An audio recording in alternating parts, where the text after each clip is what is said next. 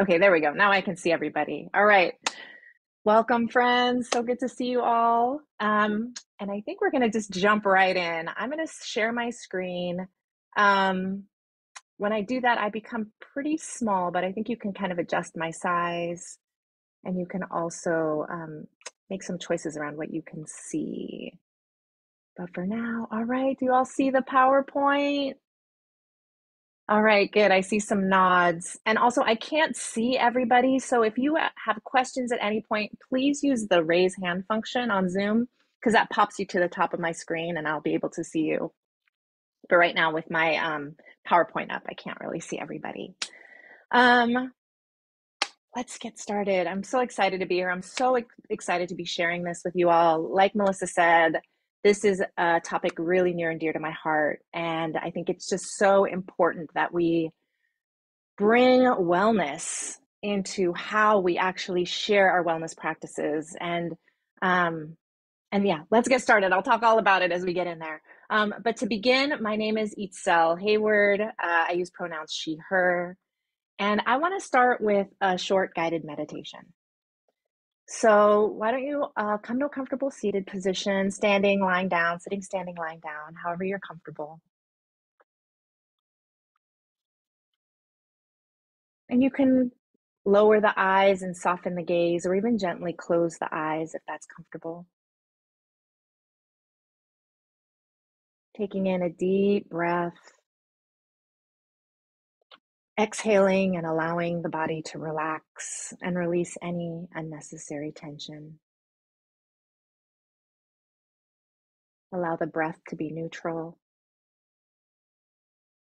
And bring the awareness to the parts of the body connected to the surface beneath it, the surface it's resting on. This surface, which is resting on or being supported by the earth.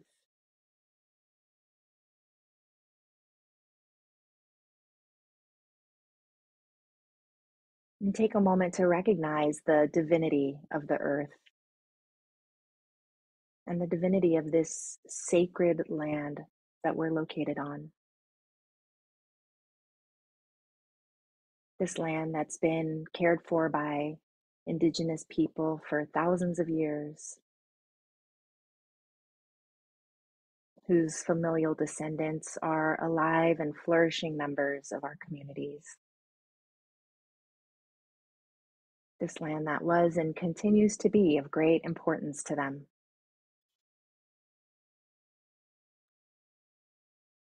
Let's just take a moment to recognize that we've benefited and continue to benefit from the use and occupation of this land.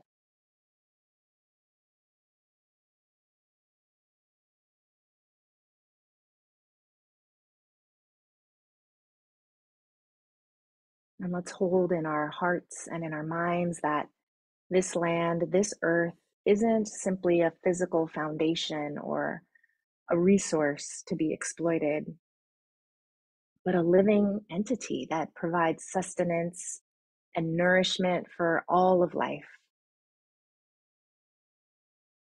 May we honor its sacred presence and strive to walk upon it with humility and gratitude.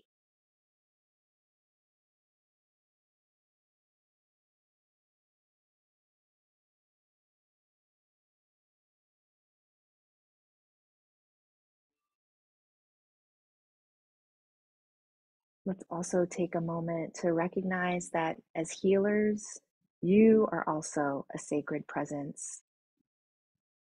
You hold space for others, offering love, compassion, and support.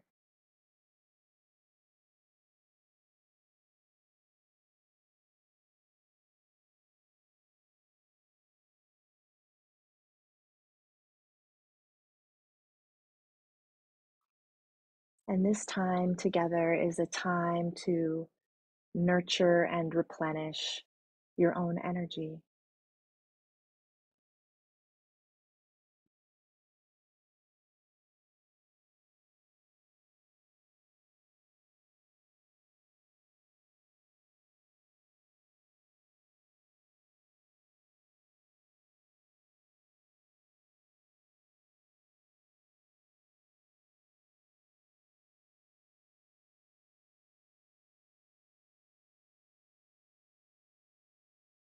Attention to your heart center and visualize a soft healing light emanating from the heart and surrounding your body, gently enveloping the body in its soothing energy.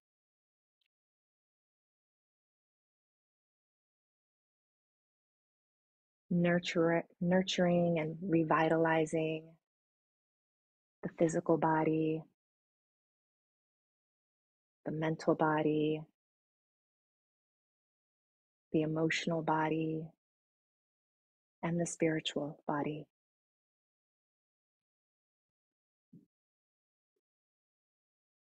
Honoring yourself and the sacred work that you do as healer.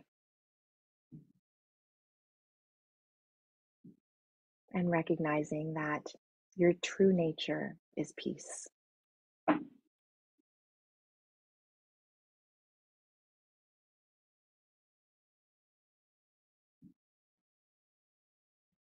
And as you're ready, gently lifting or opening the eyes. And welcome, friends.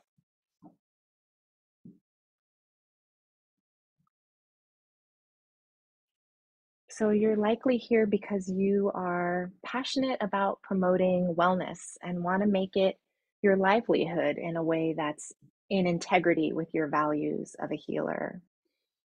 And for me and my wellness practice, that means respecting the roots of the practices I offer and also navigating capitalist systems like business structures and finances and legal and marketing, but doing it without adopting capitalist ideals that prioritize profits over people or profits over the planet, which is directly counter to wellness. And so it's through that lens that I'm going to be sharing with all of you today. And wherever you are in your business journey, whether you're just starting out or you've been on this path for a while, I'm really glad you're here. So welcome.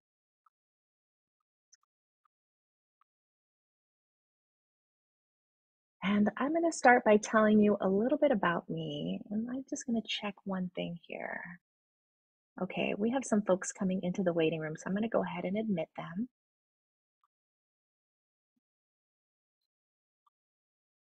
All right. All right, welcome, friends. Welcome, welcome.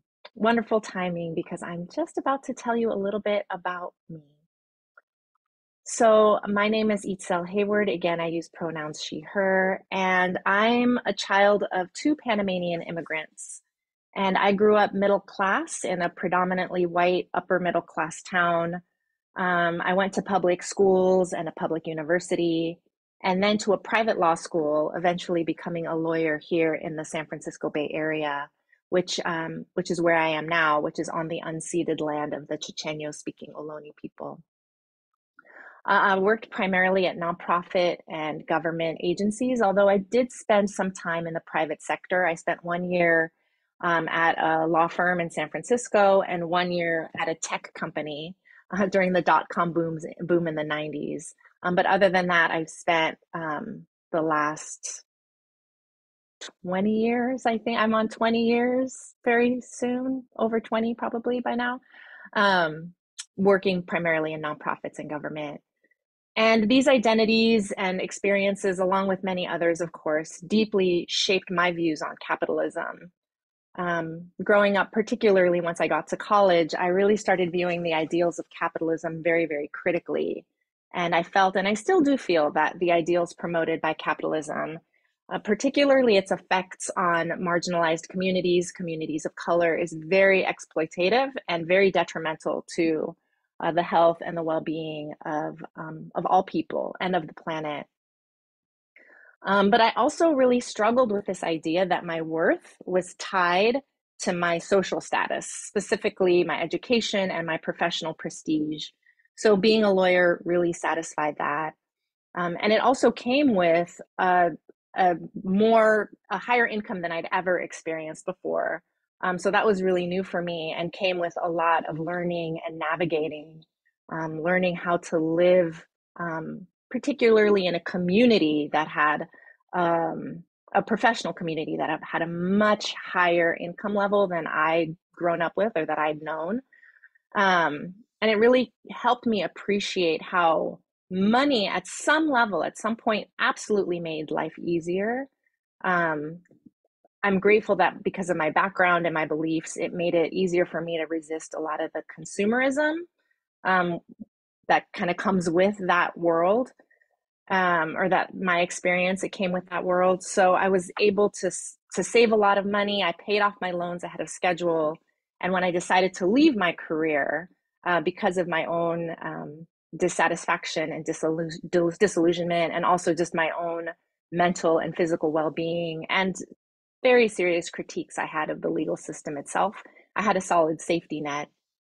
So I always like to be really clear about that. I'm not someone who will say, oh, just quit your day job and start a new business. If you want to do that, by all means do, but that's not my full picture. So I always like to be really upfront about that. And when it did come time to start planning my path out of the law, I decided I'd start by being a coach. So in 2008, I became a certified coach. I had some really extensive communication skills training. And then eventually I became a certified yoga teacher as well. And then in 2010, I officially left my career and started my wellness business, Attuned Living. And when I started, I mostly focused on coaching and then gradually wove in teaching yoga and other holistic healing practices as I gained more experience, more teaching and sharing experience in that. And then in 2020, 2020 happened, and I started seriously exploring just changes to who I was serving with Attuned Living and how I was serving them. And I would say it's taken me until pretty recently to feel a bit more settled about that. And today I offer Reiki, yoga, and other mindfulness-based trainings and programs. So that's a little bit about me and the journey that I took. But I'll also say this, that when I first started Attuned Living, I very quickly discovered this tension between wanting this practice to sustain me um, and curious if it could sustain me at the level of as my legal career. I just didn't know. I was curious about that. But also not wanting to embrace and adopt the capitalist ideals that were so harmful and had been so harmful to my family, my communities, and globally. And so navigating this has been really tricky for me, especially in the early years, made a lot of mistakes, which we'll talk about today. And so today what I'm going to be sharing really is based on my own experience. And so this is why I really wanted to give you, I don't usually have this long of an introduction, but I really wanted to share my own experience because everything I share today is really going to be through that lens.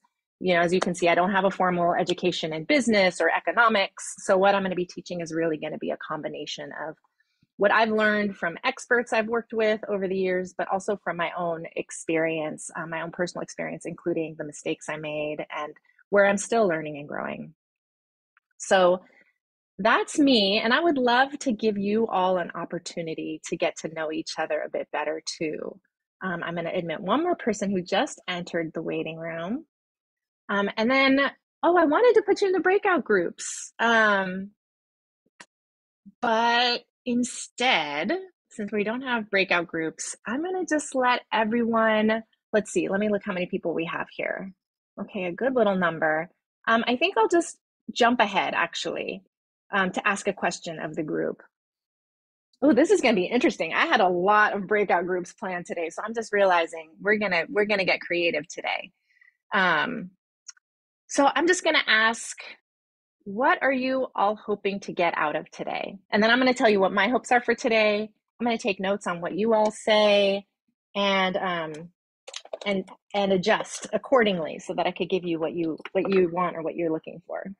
So you can get started. Just you can speak out into the group, drop it in the chat, raise your hand. I'm happy with just speaking out, so you're welcome to do that as well.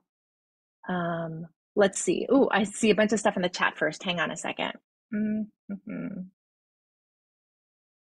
Let's see. Ooh, free conference call number. Oh, thank you. I think we're good. Can we avoid promoting folks from calling them? Oh, private message to me. All right. All right. So we're going to move away from using the term healers is the request, and move toward wellness practitioners or workers. And I know I have a habit of calling folks healers. I don't typically call myself a healer, but I do have a habit of calling folks healers. So if you want to say more about why that's not comfortable, please feel free to drop it in the chat. I will say why I don't feel comfortable calling myself a healer is because I really believe that people's healing comes from themselves. So I'm not healing you. I'm not healing the people who I work with, but really their healing. I want to empower them with their own healing, and I'm able to provide some tools that I hope support that. But if there's more anyone wants to say about that, I welcome That request was written from me, Thanks, Mel. and I can speak to that. Unless you've been honored by your tribe leaders, the curanderas, then in this space that I've created, I would really appreciate the respect of not disrespecting something that is earned, is a lineage.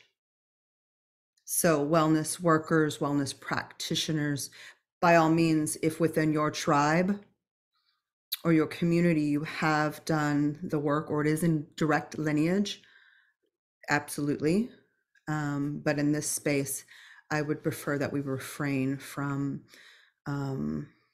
egocentric terms. Beautiful. Thank you so much for sharing that, Mel.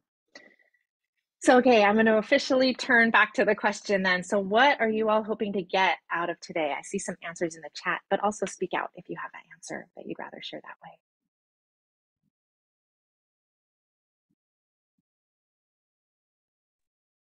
This candy, for me personally, I'm at least using this as a stepping stone to kind of tread this earth in a more aware, less harmful way. And I'm in engineering, not necessarily wellness, but it's it's rife with harmful practices, and so I'm just trying to instill some less harmful to start with, and also on my own personal wellness journey, making sure I don't facilitate harm by having this perspective that you're providing today. Beautiful. Thank you so much, Candy. Yeah, everything I'm offering, I'm framing as being around wellness practices and wellness businesses and for wellness practitioners, but it's absolutely universal. So I hope that you find it helpful in all the ways you want to bring it into your world. So great. This happens to come at a moment where it almost feels like the universe decided to put it in front of me.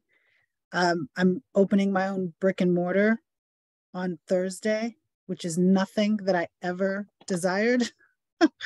But quite honestly, the combination of that and moving back into a space that I own, that I lived in 8 years ago, pre-marriage, pre-divorce, pre-child, the combination of those two things are going to end up being less expensive than where I'm currently residing. So this was the way that I found to make it work so that I could continue to offer some of the physical practices that I offer and have a safe space for me and my child. So in the midst of all this, what I've been running around saying even more than I usually say it is, I wasn't built for capitalism. I just wasn't. I grew up in a collective, in an activist community in New York City, and then went to college and was rudely awakened by a lot of things. But I also have sort of played in other worlds. Like I worked on Wall Street. I'm a Wharton MBA. I somehow, the new commercial space has got to work, and I'm still a full-time single mother, and I'm never going to be that person who is all about the dollars. So anyway, this, like I said, this just feels like divine timing, if you will. And I apologize in advance. As I shared with Itzel, I may be in and out because of the kid. But I am very appreciative of this. And I don't even know what the specific concrete thing is, but I'm supposed to be here. And I am very grateful that this is happening. Love it. Thank you so much. And I'm so excited to be sharing space with you today. So I feel wonderful like to have it's you. overdue. Way overdue. So thank you. Absolutely. Thank you. Thank you. Yes, and congratulations to you. I see in the chat there's some messages to you there as well. Awesome, friends. All right, and I'm going to go through the chat here. I got some responses in the chat. Yes, we will learn about my mistakes for sure. Oh, and I wanted to say too, something you said, Anka. You said, I didn't write it down, but you said, I wasn't built for capitalism. And I loved that. I thought that was beautiful because I think that as human beings living in community, this is not how it's going to work. Capitalism, it's not going to work. It's not sustainable for all of us. So I loved that phrasing of that. Yes, to being in conversation. Yeah. And it's all, Yeah. I want to compliment you and thank you because it's something that it didn't occur to me, for sharing the honesty of your journey, which is, I just quickly want to express though, I come from the opposite side of not having access, not having money, and both ways can be done to get into your own business. And I just want to speak to that. So if you're someone like me who scraped by to go back to school at age 40 and was in a room full of people with multiple degrees, and it wasn't a blip for them because they had been working on Wall Street or working in Silicon Valley, and it was just another degree. And for me, it was like scraping by, fundraising to go back to school. You can do it. So I'm speaking to those that might be on the other end like me. You can do it. It's well within your power. I love that. Absolutely. I absolutely don't think that everyone's coming from the same place or that there's only one way to do this. For every person here, there's a way to do this, right? And the path is going to look different from everyone. So yeah, and thank you for that acknowledgement, Mala. And I like to be honest about my path because this was what my path looked like. But I expect everyone's path to look different, and I believe you all can do it. Absolutely. Thank you. Yes, I live close to your new space. I'm super excited about that. All right, friends. So I think we can do all of this. I'm not seeing anything in here that I didn't have planned. So I'm super excited. And of course, ask questions. I love more dialogue in my workshops. I don't like just being unidirectional, just like me talking. So please ask questions, share your experiences. Like Mel, I loved hearing your story. Share your experiences, share your doubts, criticisms. It's all welcome. So, and the raise hand feature is helpful because then I'll see you. But if I don't see you or you don't see me reaching out to you, just unmute and speak. I love that too. So, all right, great. So I don't think I told you my hopes for today. So my hopes for today is that by the end of this session today, we'll have uncovered some of the tensions between capital ideals and true wellness. And I don't even think uncovered is the right word, but have explored more deeply. Because I see from your reactions and hear what you're saying that you're already aware of this tension. So we're just going to talk about it more. Hopefully we'll have aligned your wellness calling or whatever your calling is with a new approach. We'll have analyzed some of the practical, legal, and financial issues of running any business, but I'm going to be talking again from the perspective of a wellness business. We'll have explored how to operationalize your practice within a holistic framework. And by that, I just mean what your day-to-day looks like in a way that is holistic and in line with your values. And we'll have looked at some strategies for maintaining focus and setting what are called SMART goals in the coaching world, and also navigating obstacles for moving forward. right? Because we all have our own, like we already talked about, we all have our own path, and that means we're all gonna have our own unique challenges as well. So how do we work through those? We're gonna talk a little bit about that. All right, so I'm gonna start. I probably shouldn't have named this understanding capitalism. It should be more like understanding how Itzel thinks about capitalism, because that's really what I'm going to offer you today. So we're going to just talk about capitalism a little bit, because this is really the system that we're operating in on a grander scale when we think about, particularly when we think about being business owners and wellness practitioners. And these are the ideals that I've been working so hard to actively resist in both my life and my business. So let me just talk about it really generally, right? So how I understand capitalism is that it's an economic system, and it's characterized by several specific traits, but some of them are that business and resources used for production should be owned and controlled by private individuals or companies, not by the state or by the community. That the exchange of goods and services should be done through market mechanisms, meaning businesses should make their own decisions about what they make, how they make it, and what price to sell it at based on supply and demand, the dynamics of supply and demand, and then just the importance of profit maximization. So that's just like a textbook summary of capitalism. When I look at that, I have some criticisms, but what we need to remember is that capitalism doesn't just exist as a theory or in a vacuum, right? How it actually plays out in a society depends on what values are emphasized in that society. And so that's where my criticisms really skyrocket.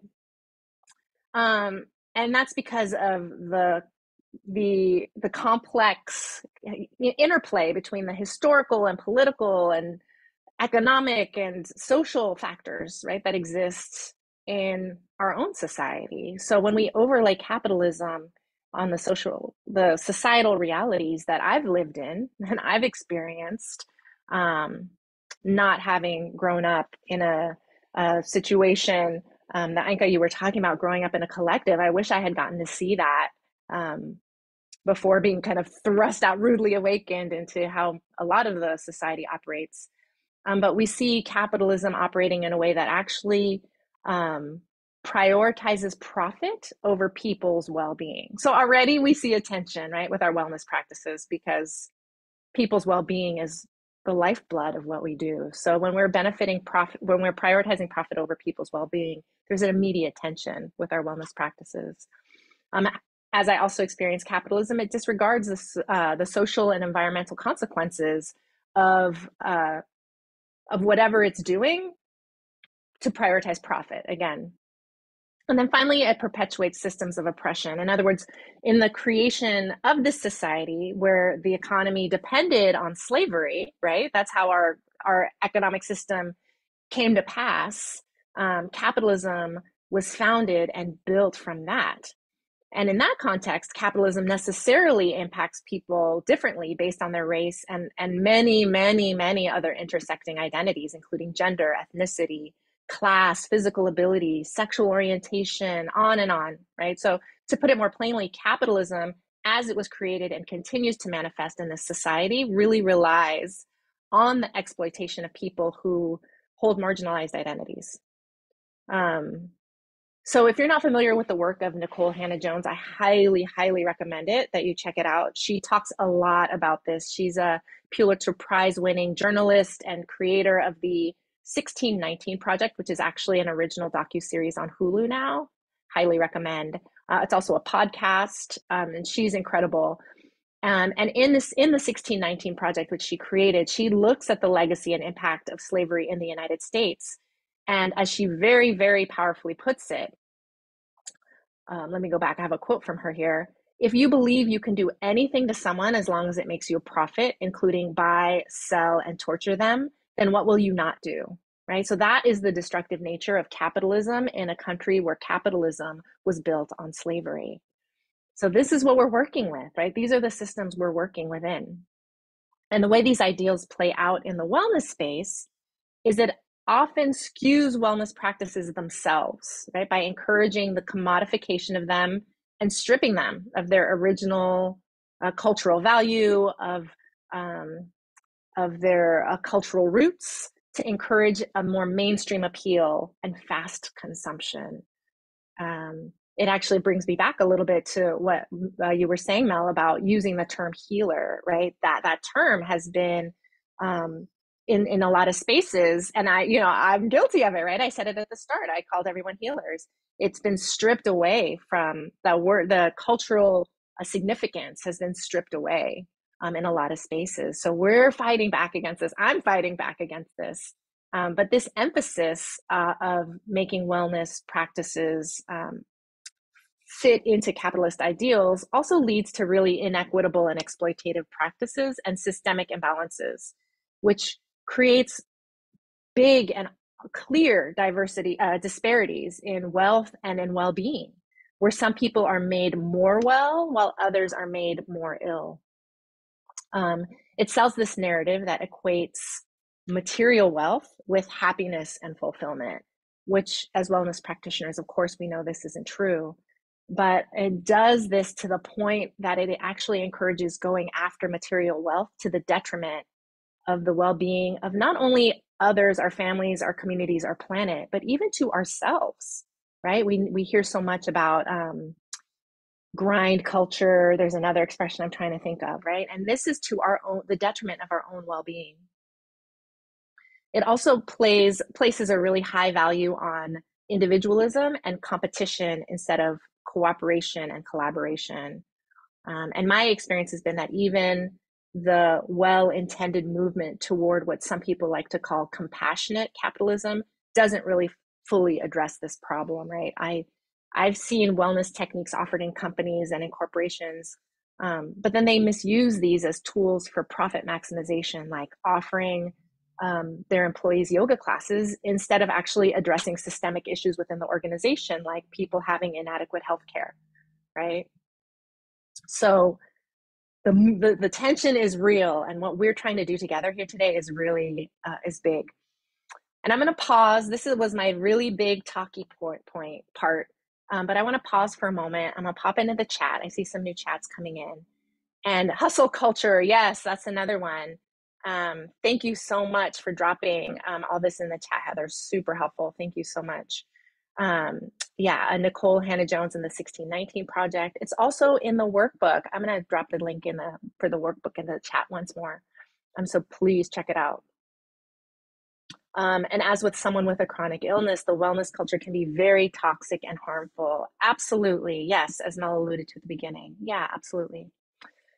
So yeah, I would love to hear, are there other things coming out for folks as we talk about capitalism and wellness? Anything else that comes to mind before we kind of shift away from this part? And I'm grabbing the link to the workbook while I wait for y'all feedback. And anyone that joined late and might not be able to download the workbook, we just need for you to go into the chat, send a private message to the Banyan Wellness team, which is me, with your email, and I will email you the PDF, so directly to your inbox. Excellent. Wonderful. Yeah. Or if you can't see the chat, you can't see my messages in the chat, you can do that as well. I think All right, if I could just, I just think I just want to add like how important the point about the commodification and the commercialization.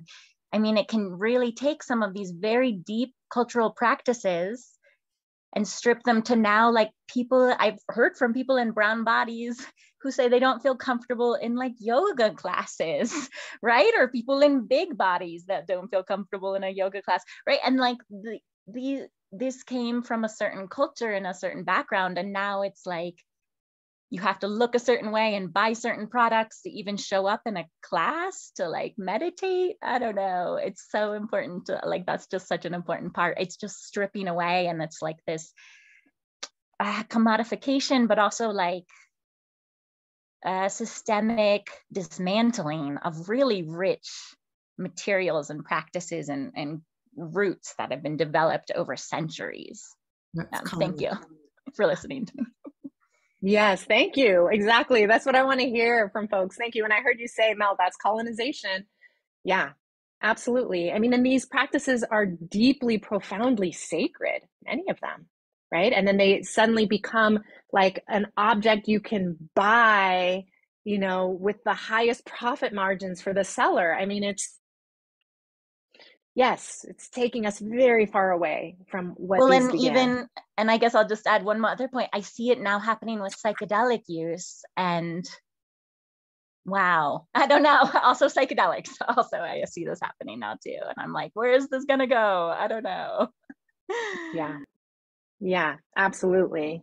Absolutely. Ooh, that opens up a whole new thing for me about just like the criminalization of drugs and who gets in trouble and how much, you know, what the ramifications are for people depending on whether they're in brown bodies or not, brown and black bodies or not.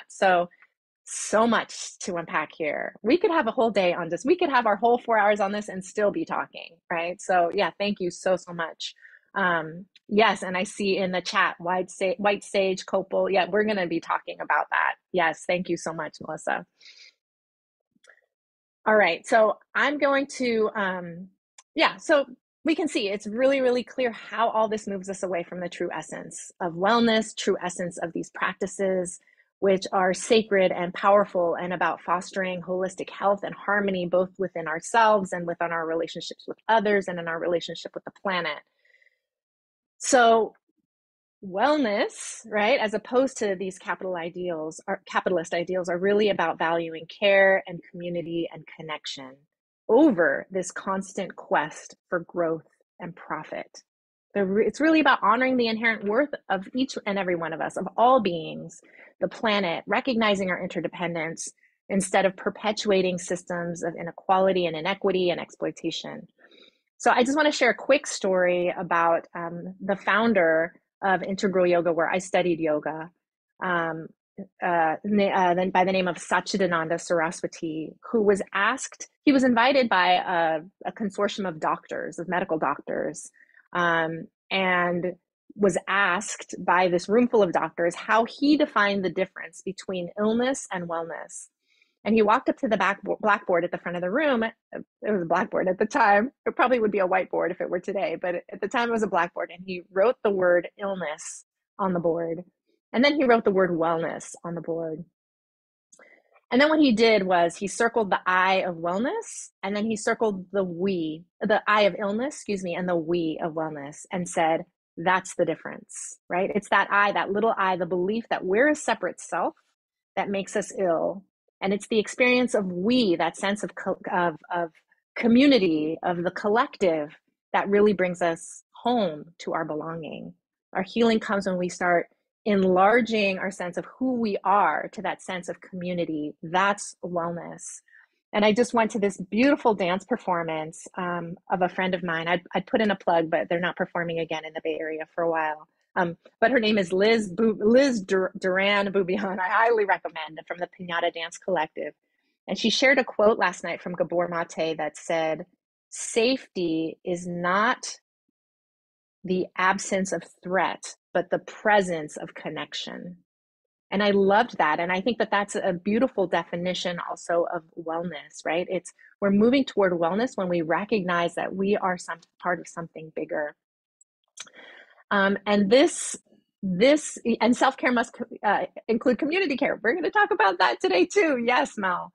And I love this story too. Yes. And it's really one of my inspirations when I think about moving away from capitalist ideals in the wellness space. This is where this is kind of my touchstone. And I believe that it absolutely can be done. So we're going to do this in the big group. I would love for you to think about ways you have seen organizations or individuals challenge traditional capitalist norms in a way that you admire. And this could be in the wellness space or outside of the wellness space. And I would love to know what about their approach inspires you.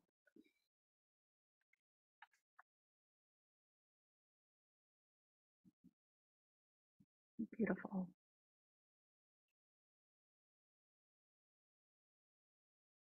Yeah, folks have I'm any just thoughts? gonna call it out. That, I mean, we're in it right now. I have to say Banyan comes to mind first. Absolutely. Absolutely. Operating in a capitalist space, but in a way that works for everyone, that builds community, that supports and promotes wellness, right? It's so beautiful. In particular, in those communities that have been harmed the most by capitalism. So, yeah, totally. Love it. Love it. Yes. Yeah. Yeah, I was obviously going to say Banyan as well. Banyan has completely changed my life. But we all know Banyan, we're here. So one that we might not know is Sankofa Roots. They are based out of the Bay Area. They are for Black, Indigenous, and queer people. And they go into the wilderness to teach how to forage and build shelters and find water and all of these tools that used to be innate to us and we have just forgotten. So if you identify as Black, queer, or Indigenous, Sankofa Roots is a great organization to check out. Awesome. Love it. That sounds amazing. And I'm not familiar with that organization. I'll absolutely check it out. Glide in San Francisco, Spirit Works in Oakland. Yes, they're out there, right? These organizations are out there and they can absolutely inspire us, right? As we move forward, like it can be done despite like kind of this pushing, like a swimming upstream almost, I feel like we need to do. And as we work together, that movement becomes much easier. So yes, the Mayan Wisdom Project, love it. Sankofa Roots on Instagram, and they have a website. I will absolutely be checking that out. So yes, I love it. And you could keep dropping those in the chat as they come up. So thank you. All right, I'll add one thing. It's not in the wellness space so much, but I remember when I was living in San Francisco for many years and then moved to the East Bay in Oakland where I am now. And one of the things I really missed about San Francisco and still do is Rainbow Grocery. Which is a beautiful, I see people share. Yes, it's a cooperative grocery store, amazing space. That's one of that's one of the organizations that really inspires me, that they can operate the way they do. Take all our money, exactly. Yes to Rainbow. My local Buy Nothing group, absolutely. Oh my gosh. If it weren't for Buy Nothing, there are three things actually that keep me on Facebook, and Buy Nothing is one of the three, and I will share another one of the three with you in a little bit. But and then the third one is my Moms of Color Facebook group, which I also love. But yeah, absolutely, Buy Nothing, right? Operating outside of this consumerist framework, right? Like we're doing it, and I love that we're doing it on Facebook, right? Which is like, to me, like just like the epitome of capitalism. So it's awesome that we're able to do that, right? And we can do that when we come together. We can do that when we come together. So awesome. Buy Nothing has an app. Leave Facebook. All right. Thank you. Get the app, friends. Get the app. All right, friends. Oops. All right. So when I started my business, right? And keep dropping them in the chat. Don't let me stop you. You'll have all this next slide in your whole workbook. So yes, all right, do, but good, yay, Buy Nothing. So I knew when I first started Attuned Living, I was going to have to navigate capitalism and capitalist structures, and how was I going to do this, right? Especially having this legal background, I was so in touch with kind of all these structures that are in place. So what's helped me to identify the principles, what's helped me do this is to identify the principles that matter most to me and use them as guideposts that I come back to again and again and again. And they basically fall into 5 categories that I'm going to share today, and we're going to just keep coming back to today. And how you think about these guideposts might be different. Maybe you have completely different guideposts. That's okay. I'm just going to use these as a guide for us today. And I hope that at least one of them, if not all of them, resonate with you. But first, people before profits, right? Questioning this profit first priorities and start exploring other ways, other more humanistic, holistic alternatives in our business models. Sustainability, we get that on there. There we go. Sustainability. So resisting practices that take undue advantage of workers or consumers or the environment, or even just ignoring our own well-being for the sake of profit. We have someone in the waiting room. I'm going to let them in. Oh, great. Got in. Wonderful. So also economic justice, right? Championing for fair distribution of resources and opportunities within the business, and just ensuring everyone has a chance to thrive. All right, systemic change. So pursuing business practices that actually challenge and aim to transform oppressive systems and promote empowerment, equity, and justice. Community focused, so emphasizing our interdependence, cooperation, collaboration, right? That sense of we, that sense of community over competition. And then finally, rest, which is acknowledging rest as a radical act of resistance, which is absolutely crucial to our wellness and to counteracting capitalism's harmful hustle culture, grind culture, all of that. Right. And I used to call this self-care. And this is where we get to that point that you were mentioned in the chat, Mel, which I think is so important. I used to call this self-care, but as that term has become more and more popular, I've really been struggling with how it's used, which is absolutely ignoring collective care, ignoring community care, and also promoting capitalist ideals. And so I'm always careful to use self-care without, as you did in the chat, Mel, also mentioning community care or collective care. And I've been super inspired by the work of Trisha Hershey. And she actually has a new book that I adore called Rest is Resistance. So I strongly recommend that. That there's a link to Trisha's website in the workbook, which you'll get either by link or by email if you drop a message in a note to a private note in the chat with your email address to the Banyan Wellness participant here, which Mel is there today. But it's an incredible book, and it really views rest as a form of resistance against capitalism and as a way to heal from just the physical and mental exhaustion that's caused by overwork and systemic oppression. So these are the principles I use as my guideposts. I've absolutely not been perfect, and it's not always easy. So we're going to talk today, or we're going to talk right now, actually, and just take a moment to reflect on how we can apply these principles into our own lives and businesses, and start to understand them, how they fit into how we move forward and how we can make a positive impact. So I'm going to give some examples, actually, before we start with our own businesses. Let me get to my slide with some examples. I'm going to start with some examples. And we were going to do this in breakout groups, but why don't we just do it all together? That's going to be pretty cool. All right. Let me think about which one I want to do together. Let's do a holistic nutritionist, the holistic nutritionist. And the other examples are in the workbook too, if you want to kind of explore them. So I'm going to give you a scenario, and then I just want you to give me some ideas on how the holistic nutritionist can approach this this situation with those guideposts, those holistic guideposts in mind, the holistic business principles. So the scenario is this. So the nutritionist has developed a nutrition plan, and many clients with a very specific health condition have really benefited. The holistic nutritionist has seen amazing results for this particular health condition, and the people they work with have really benefited from this. So they can get a patent on this nutrition plan and sell it at a very high price, do very well for themselves financially, or they could make it freely available to the public. So my question is twofold. I have two questions. So do you think they should do one over the other? And do you think there's anything else they might do? So I'm just going to put that out there. I see something in the chat already. Both, do both. Nice. And what would that look like? What would that look like, Mel?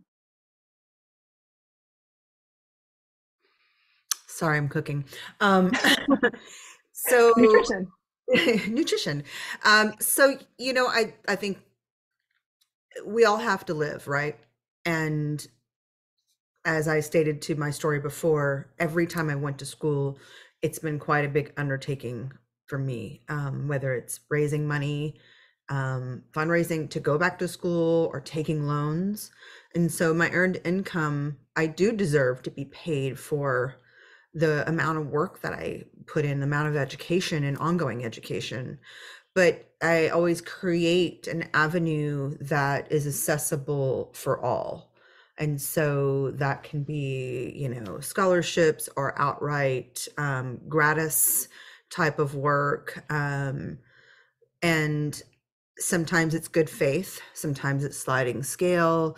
It really depends on the material and the amount of time and money that I've had to put into it. So I don't think that there's a one, for me at least, I don't feel like there's a one certain pathway. I feel like it's both. And I mean, a lot of us live here in an absurdly wealthy area, and the folks that can't afford to pay for it and it's not even a blip on them, yeah, I want them to pay for it.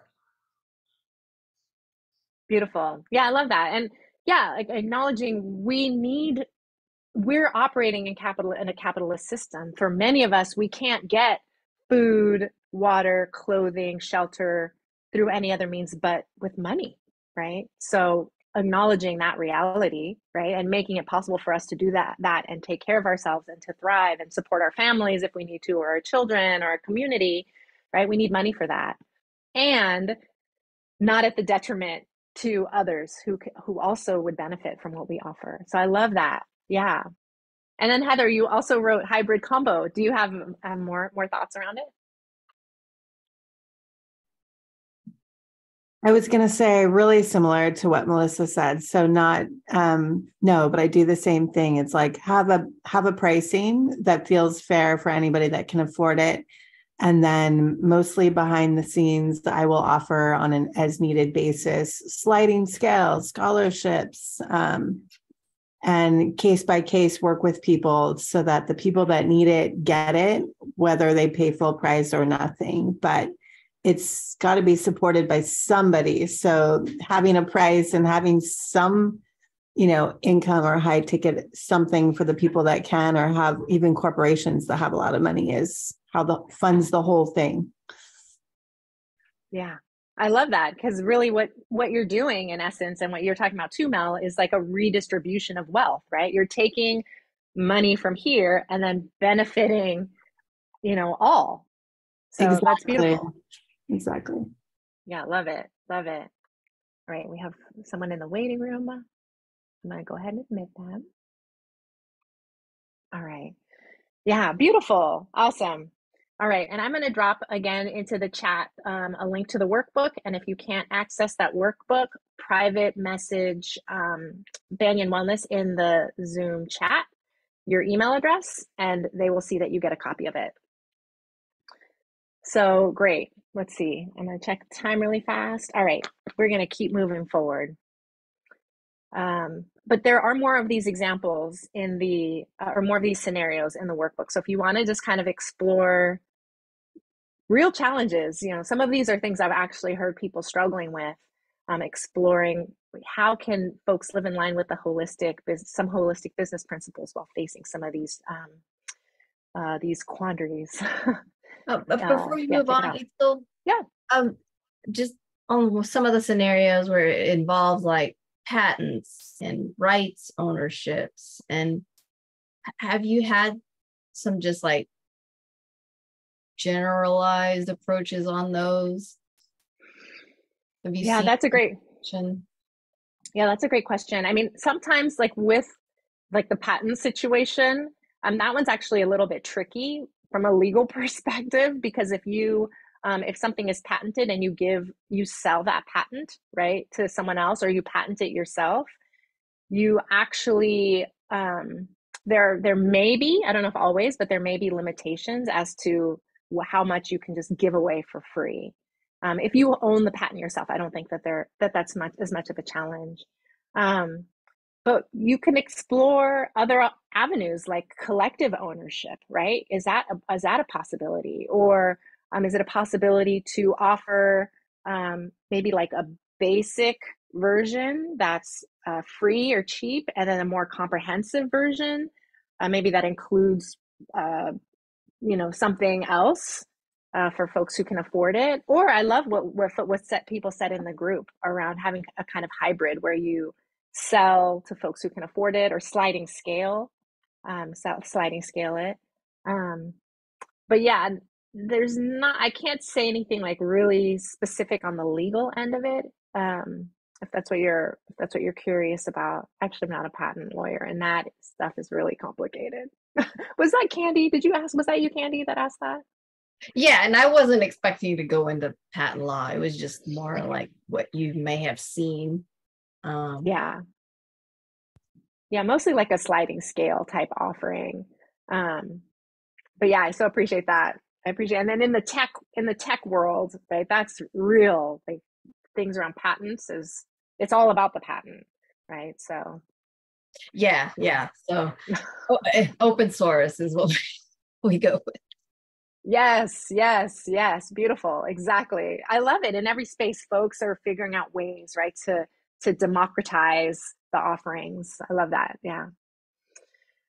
All right. So we're going to talk about our own wellness calling, right? So we've talked a little bit about capitalist influences and perceptions of wellness and health, and explored some holistic wellness principles. So we're going to talk about the practice that you want to create for yourself, or the principles, how you can bring them into your own life or your own business, whatever it may be. And I very intentionally used this picture, this mycelial network. I'm super enamored right now with the mycelial network, which is this underground system that connects fungi and trees in a forest. And it's a way that nature exchanges resources and information. And just like this network, our wellness practices, I would love for them to be promoting this interconnectedness and mutual support, right? The fungi, as you can see, are absolutely thriving in this forest, and they thrive without taking more than they need to thrive, right? And then they ensure that the resources they can offer are distributed where they're needed most. And it's just such a lovely metaphor for how I would love to see all of us operate in life and in our wellness practices. And very different from capitalism, which I know I'm repeating myself a little bit, and I just want to remind folks, especially folks who came in after maybe they missed that conversation, but unlike capitalism, which values profit and competition and individualism as just opportunities to grow our bottom line, we can step out of that, right, when we're running our own practice, and see our practices as part of this vast network that plays an essential role in nurturing our own well-being so that we can thrive, and also the well-being of all. So we're going to talk just a moment about healers, and this word actually is intentionally used here. So in a capitalist society, this word healers is used as a way to describe service providers, right? Service providers offering their services through market mechanisms as widely and as profitably as possible. But if we look through history, we see that healers actually held a very sacred role in their communities, serving as conduits for wisdom and healing, ancestral knowledge, transformation, and these are deeply rooted. The roles they play were deeply rooted in the holistic well-being of their communities and of the collective. And so today, in a more contemporary framework, when we think about wellness practitioners, and if you have also been honored with the title of healer as well, we can think of ourselves as really community nurturers, right? And this is whether you have or don't have a business in this capitalist structure, just having the power to actively resist the commodification of these practices and recentering well-being, right? The well-being of the planet, the well-being of all beings, and prioritizing equity and shared power and accessibility, and honoring, as we talked about and Meg just so beautifully and eloquently discussed, honoring the historical and cultural roots and significance of the techniques that we share as wellness practitioners. And so to do this, we have to start with exploring what you're going to be sharing with your own community. And I'm calling that here your wellness calling, right? So capitalism would ask the question, what wellness techniques have the greatest potential for maximum profit? Like, how can we strip away everything that we can just so that they can have mass market appeal and generate maximum growth, right? Those are the questions capitalism asks of us. But we're going to explore something really different. We're going to explore how your passions, your skills, your values, your interests can contribute to a wellness practice that nurtures the well-being for all people. And I know some people, we're all on really different journeys here today. So some people might already know, like, I know what I'm going to do. I'm going to share yoga or Reiki. These are some of the things I share, and so many other things. You might already know. Some folks maybe not so sure. Some folks maybe aren't interested in opening wellness practices, but really just offering services. I just want you to think about kind of what you want to do with the knowledge you take away from, or the knowledge you have to share to your community. What is it? What is that?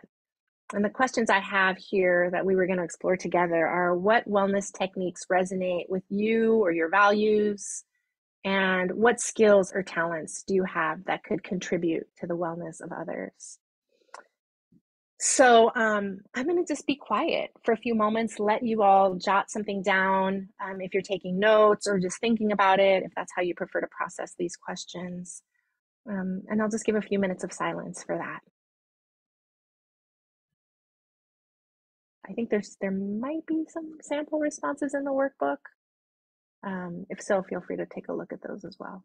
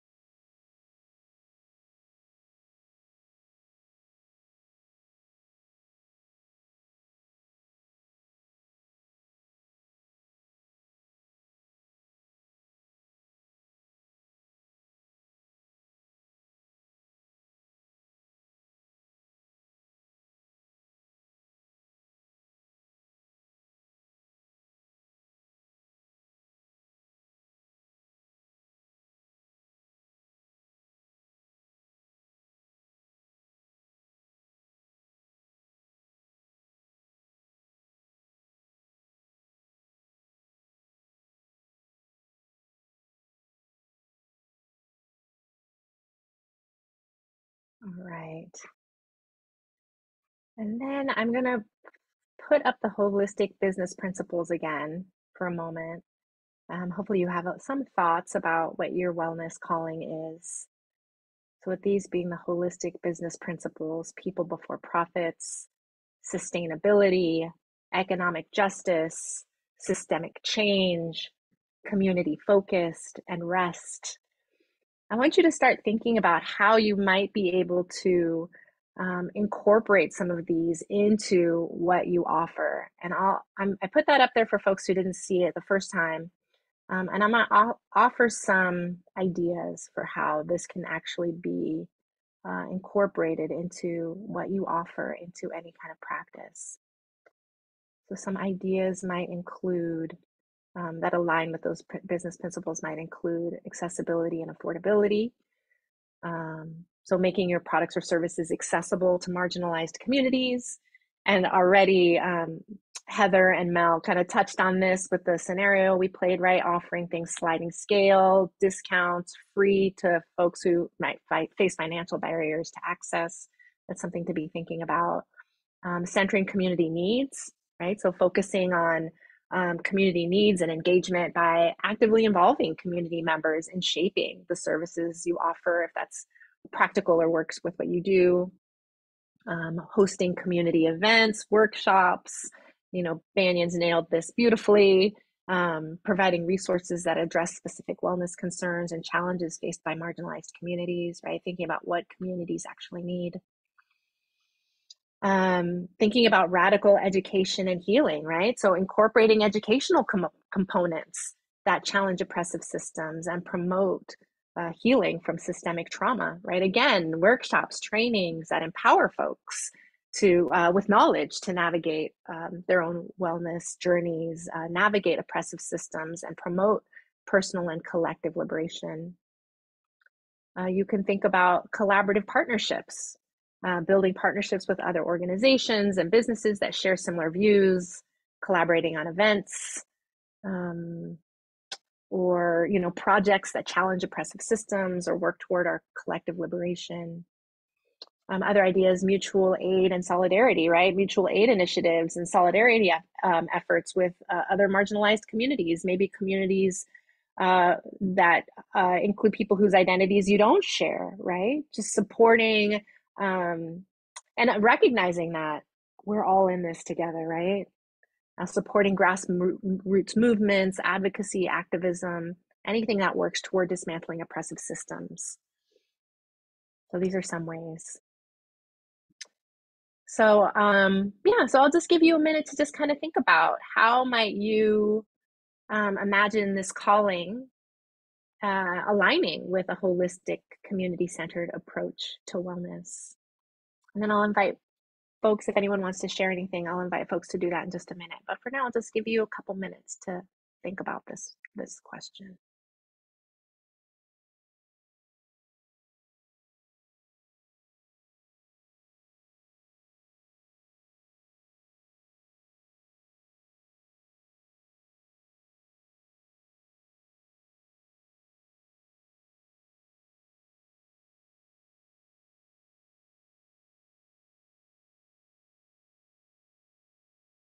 Hi. So one of the things that I've been considering is teaching more. I currently make body care products, and something that I'm running into is packaging and getting it out to people.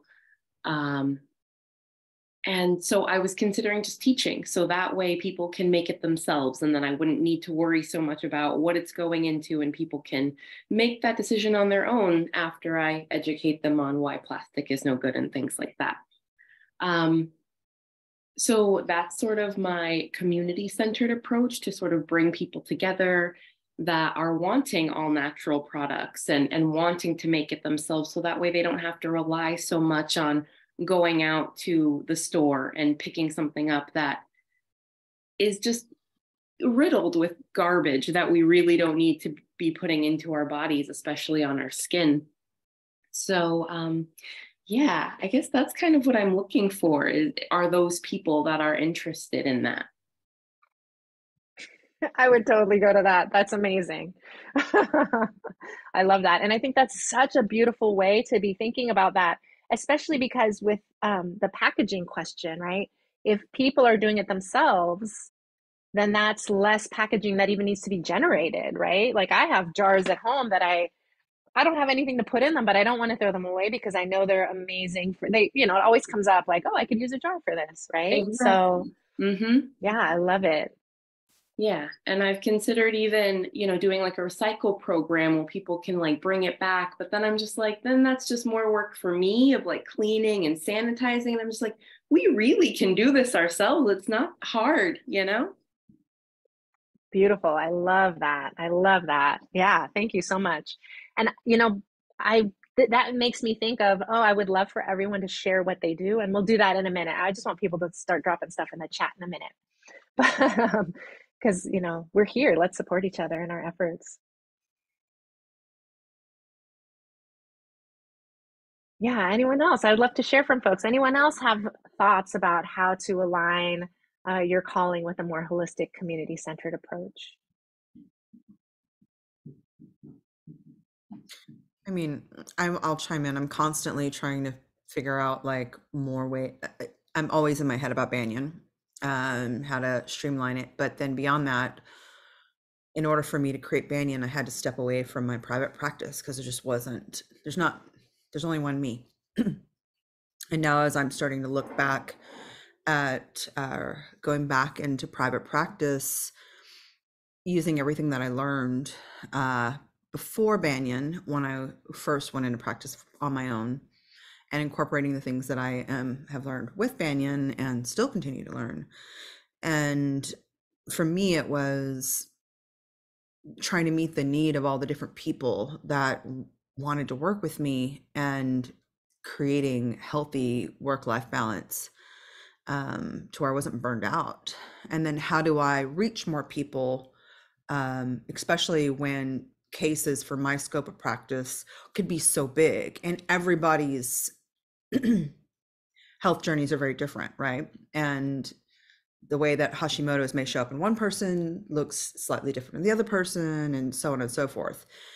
And so for me, as I'm coming back into private practice, it's thinking about a method. And for me, the method, because just like with Banyan, I so strongly feel that the pillars of wellness are the key to a personal healing or recovery from illness or disease.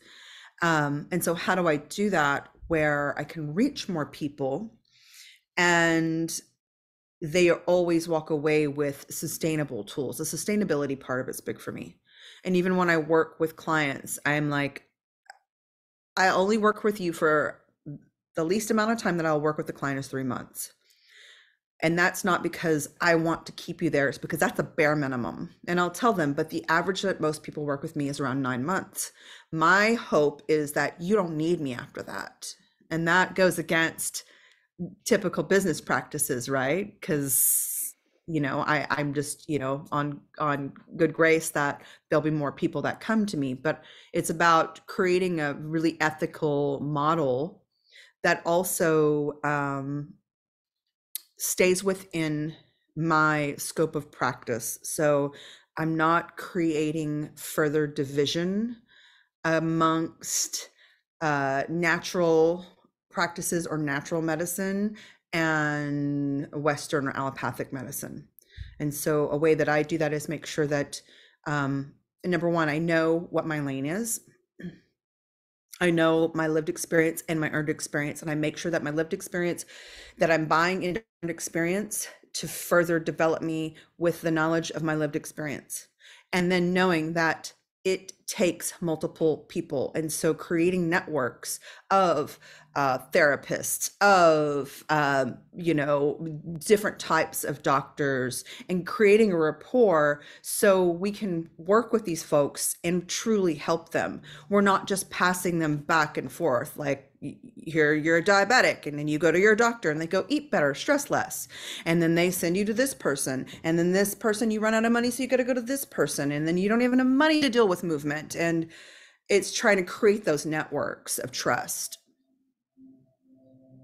I love that. I love that. I love the like this understanding that there's really only, well, not always, but oftentimes there's only one part that we want to hold, but some people need a lot more. So how can we as a community of wellness practitioners, how can we all work together to support all of us, right?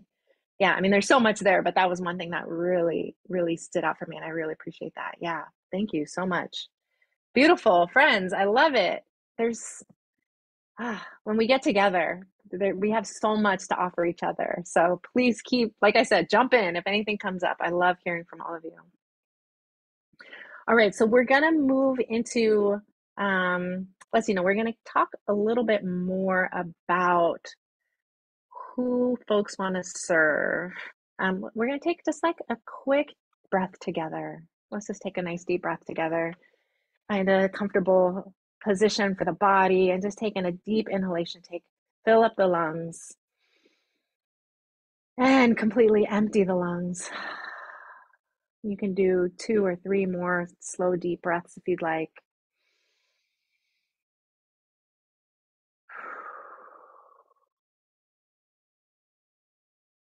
In through the nose and out through the mouth or the nose.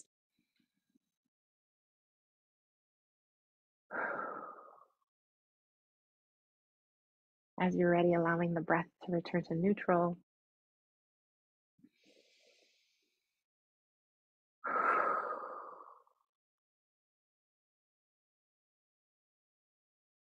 All right. And let's keep going. We're going to talk a little bit more about this. And you've all already touched, or those of you who've shared have already touched a little bit on this question that I'm about to ask next on this next slide. But who do you want to serve?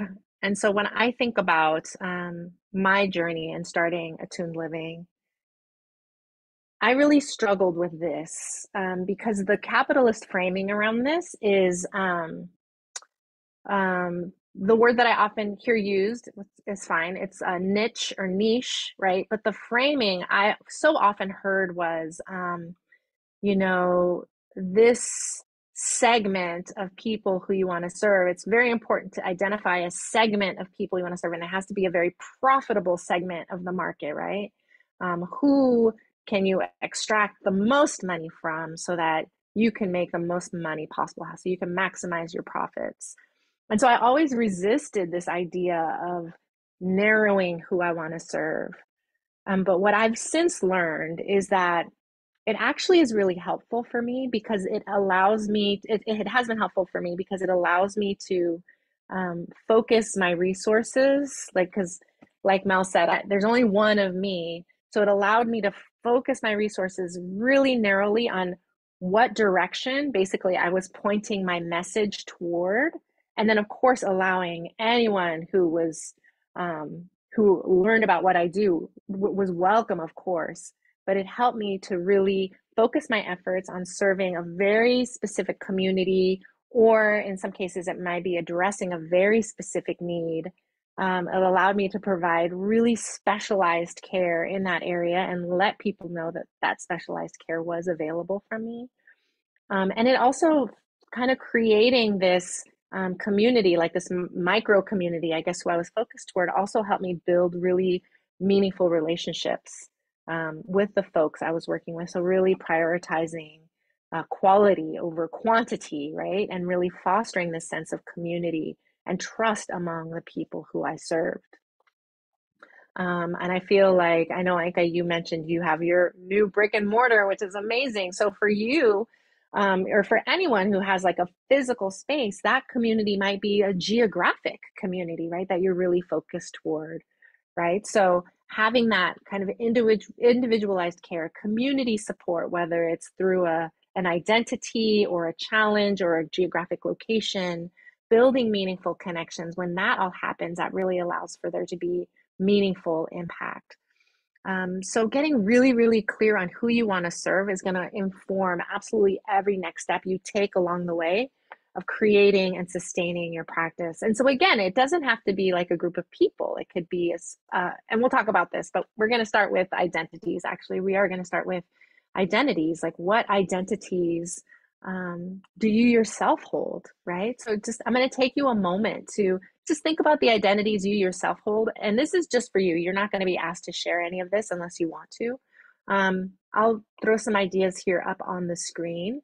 But in your notes, this is not a comprehensive list. So whatever comes up for you. So it might include gender, class, age, race, sexual orientation, cultural background, any other identity that you may hold. Just think about that for a moment.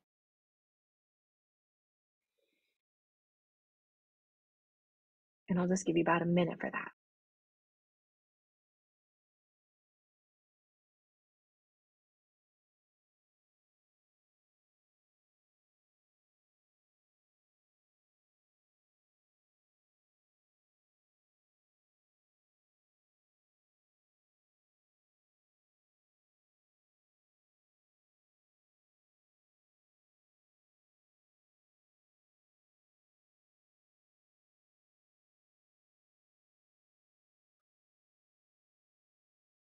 All right, and then expanding out from that, right? Thinking about any other identities or traits or experiences, right? Might include personal relationships, job, occupation, skills, values, hobbies, interests, social affiliations, personal beliefs, unique challenges or experiences.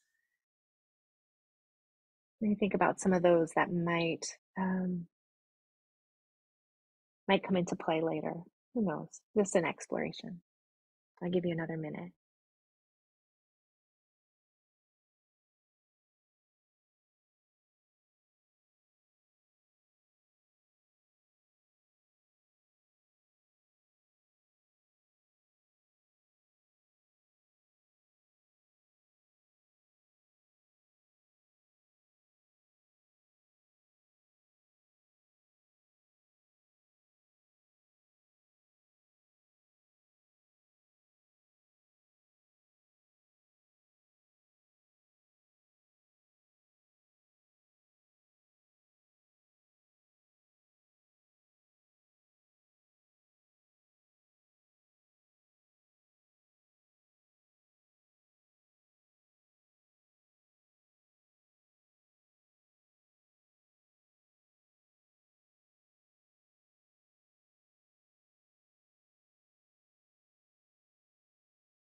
Okay.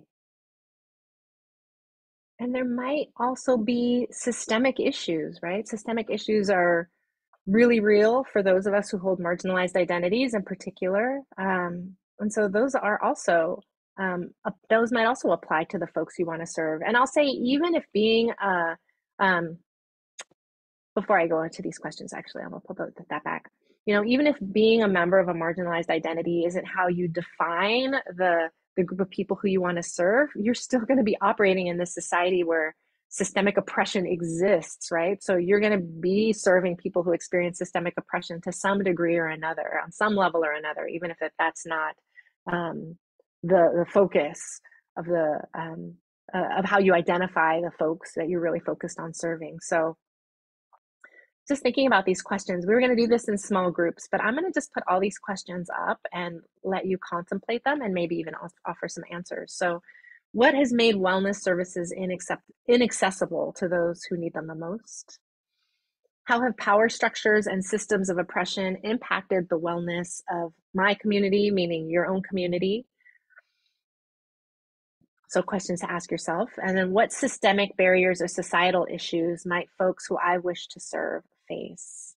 So I'll just give you a moment to contemplate that. And if you want to offer them up out into the group, welcome to do that as well.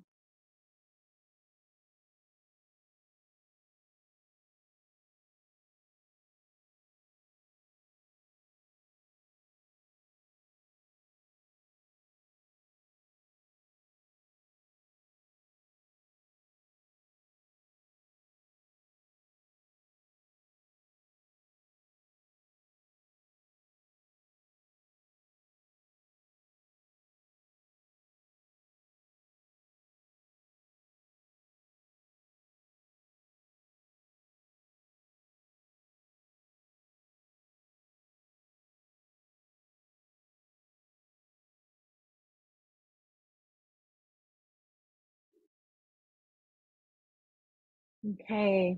And then the invitation really here is for you to think about the answers to some of these questions and think about how you might put this all together, right? You've explored your wellness calling, who you wish to serve, systemic issues that the people you want to serve may face. And now just start thinking about putting it all together, right? So um, I'm really kind of blanking on whether or not I put this in the workbook or not. But for example, I'll put some examples up on the screen, right? A nutritionist, right, might want to really be interested in organizing community cooking classes and nutrition workshops, particularly in underserved communities where access to healthy food may be limited, right? I know Oakland here, we have really intense food deserts where there's just not a real access to healthy food, right? So maybe the nutritionist is thinking about something like that, right? Working in communities in food deserts. Or mental health, someone who wants to start a mental health initiative and being more specific for maybe transracial adoptees. And I'm just drawing from folks who I know and who do things like this. A friend of mine was really looking to create a safe space for individuals in the LGBTQ plus community who are survivors of domestic violence. And that's somewhat geographically limited because it is a space where folks can actually go and get support. But they also, like, again, to show you how this can, like, even though that's the focus, they have resources that they can then send out to people everywhere who need this. So just starting to think about, like, what can the focus be can be really, really helpful in terms of using your own resources, your personal resources, your time, your energy, wisely, right? Because I'm a big supporter of rest. I'm a big supporter of rest and taking care of ourselves in this journey. And, you know, and I say that, like, for me, I definitely find that there are ups and downs. Like, there are times when I am in like that full, just like work, no break. I can't remember exactly how you said it, Mel, but you said something like, I always have Banyan on the mind, right? And like, I get like that. I can be in that space, and not only on the mind, but like in the body, in the work all the way. But I also believe that rest is a key component in this journey for all of us. It certainly has been transformative for me. So, especially as a wellness practitioner, to take care of myself. And it's becoming, as I'm finding too, like as the years go on and I get older, it's becoming more and more important. So let's see. So take a moment. Actually, I'm going to let you all use the workbook for that, but I want you to be thinking about that and really like dive into like how specific starts to make sense for you and work for you. And I'll save some time at the end for us to explore together if you have some ideas and thoughts. Later, if you have any now, I'll open the space up for that too. I see something in the chat.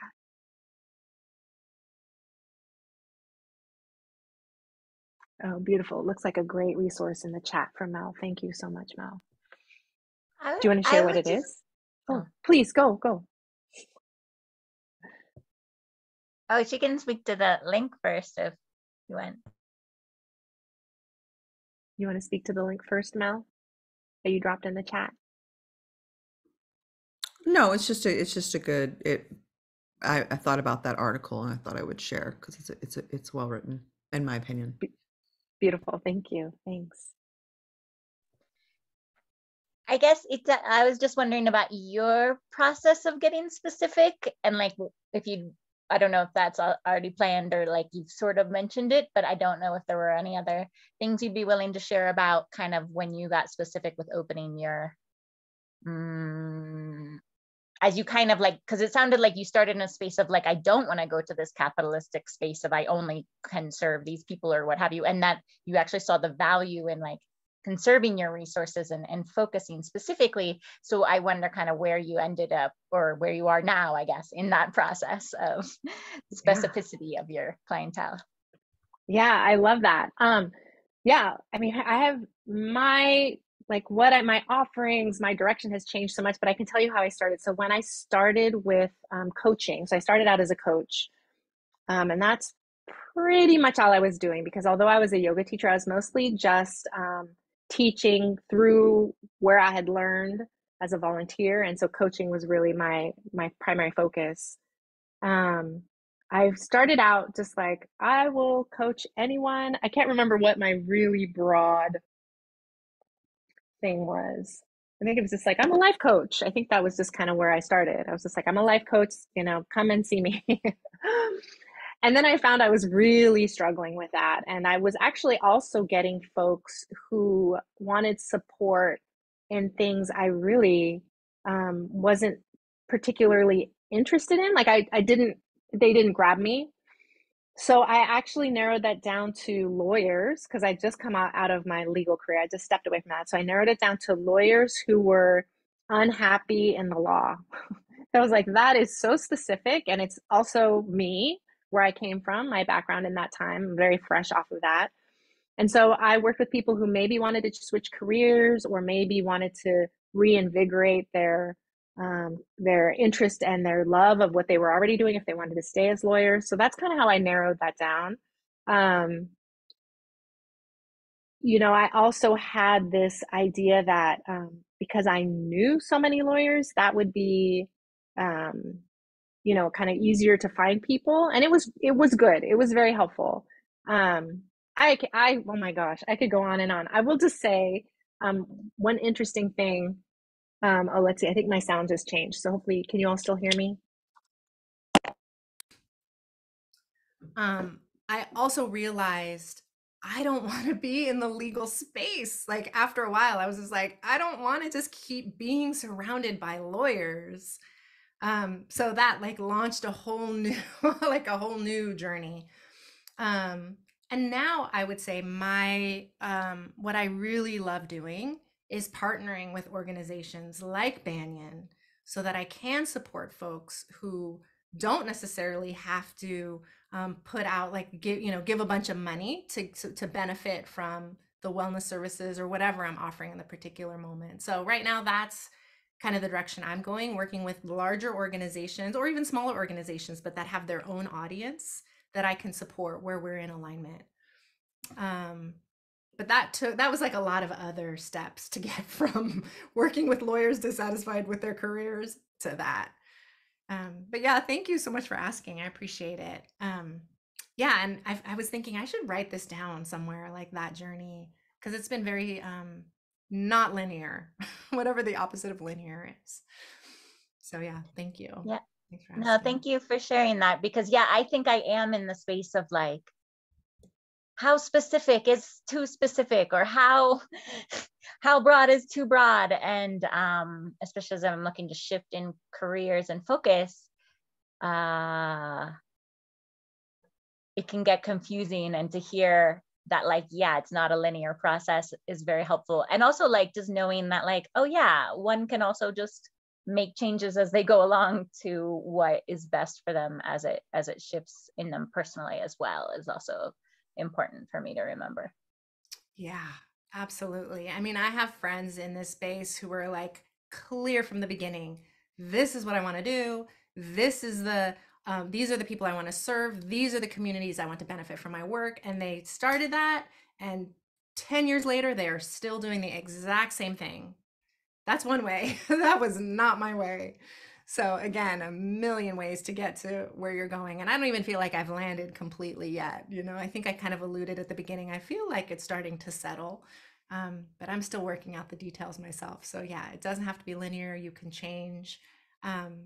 As someone, I'll say one thing, as someone like, which was really real for me, from pretty young age, I kind of became, I kind of had this mind I was going to be a lawyer, right? So pretty young age, I was like, I'm going to be a lawyer. And I said that for, 20 years, and I became a lawyer, and I was a lawyer, and it happened. And so when I left that and started this, and I'm like, oh, like I'm over here and I'm over there, it was so uncomfortable for me. It was so uncomfortable to send yet another email to my friends and family. Oh, I'm doing this now. I'm shifting slightly now. So that was learning for me. So that was real. You might not have that discomfort, but for me, that's been a huge growing edge for me, like getting comfortable and telling people, you know what? I figured something out. I've figured out a place where I can be more effective, and I want and enjoy myself and be more powerful and more of service. And I'm shifting, right? So that's been a practice for me, and I appreciate the growing in that, but it's real too. So yeah. Yeah, thanks, Meg. I see that thumbs up. Appreciate it. All right, so okay, so now we're going to get into kind of unless folks, is there anything else anyone wants to share? Love to hear that. Hi. I just, I was thinking about how in 2008, when I told people I was going to work with folks, both their bodies and their minds, people were like, no, you have to pick one or the other. And the irony of, clearly the world we live in now, I think folks have a better sense of there not being such a thing as compartmentalization, at least in a healthy space. So I'm only saying that because if you decide, I'm sharing an example, this is an example because I think if you decide you want to do something and people are naysayers, feel free to ignore them, because like really people were saying you can't do that. You can't teach yoga and do executive coaching. And you know, I was like, I'm not ready to define the age of the person because I don't think that's important. What I realized, the way that's evolved, because it's still evolved, is that I want to work with people who see the process as part of what's interesting. Like the journey is as important as the goal. And that doesn't mean that you can't have high, lofty goals. And it doesn't mean I'm not into efficiencies and effectiveness and optimization and excellence. But you have to like care and be interested in the fact that along the way, it might suck or it might be wonderful, but you could grow. If you want to grow, I'm your gal. If you just want to like jump to the ends and reap all the benefits, I'm not the person to work with. And so that for me was what was, I guess I distilled over time in working with people. And the people who were frustrated with me and me with them were the folks who were like, can we just get to me getting what I came here for, what I'm paying you for?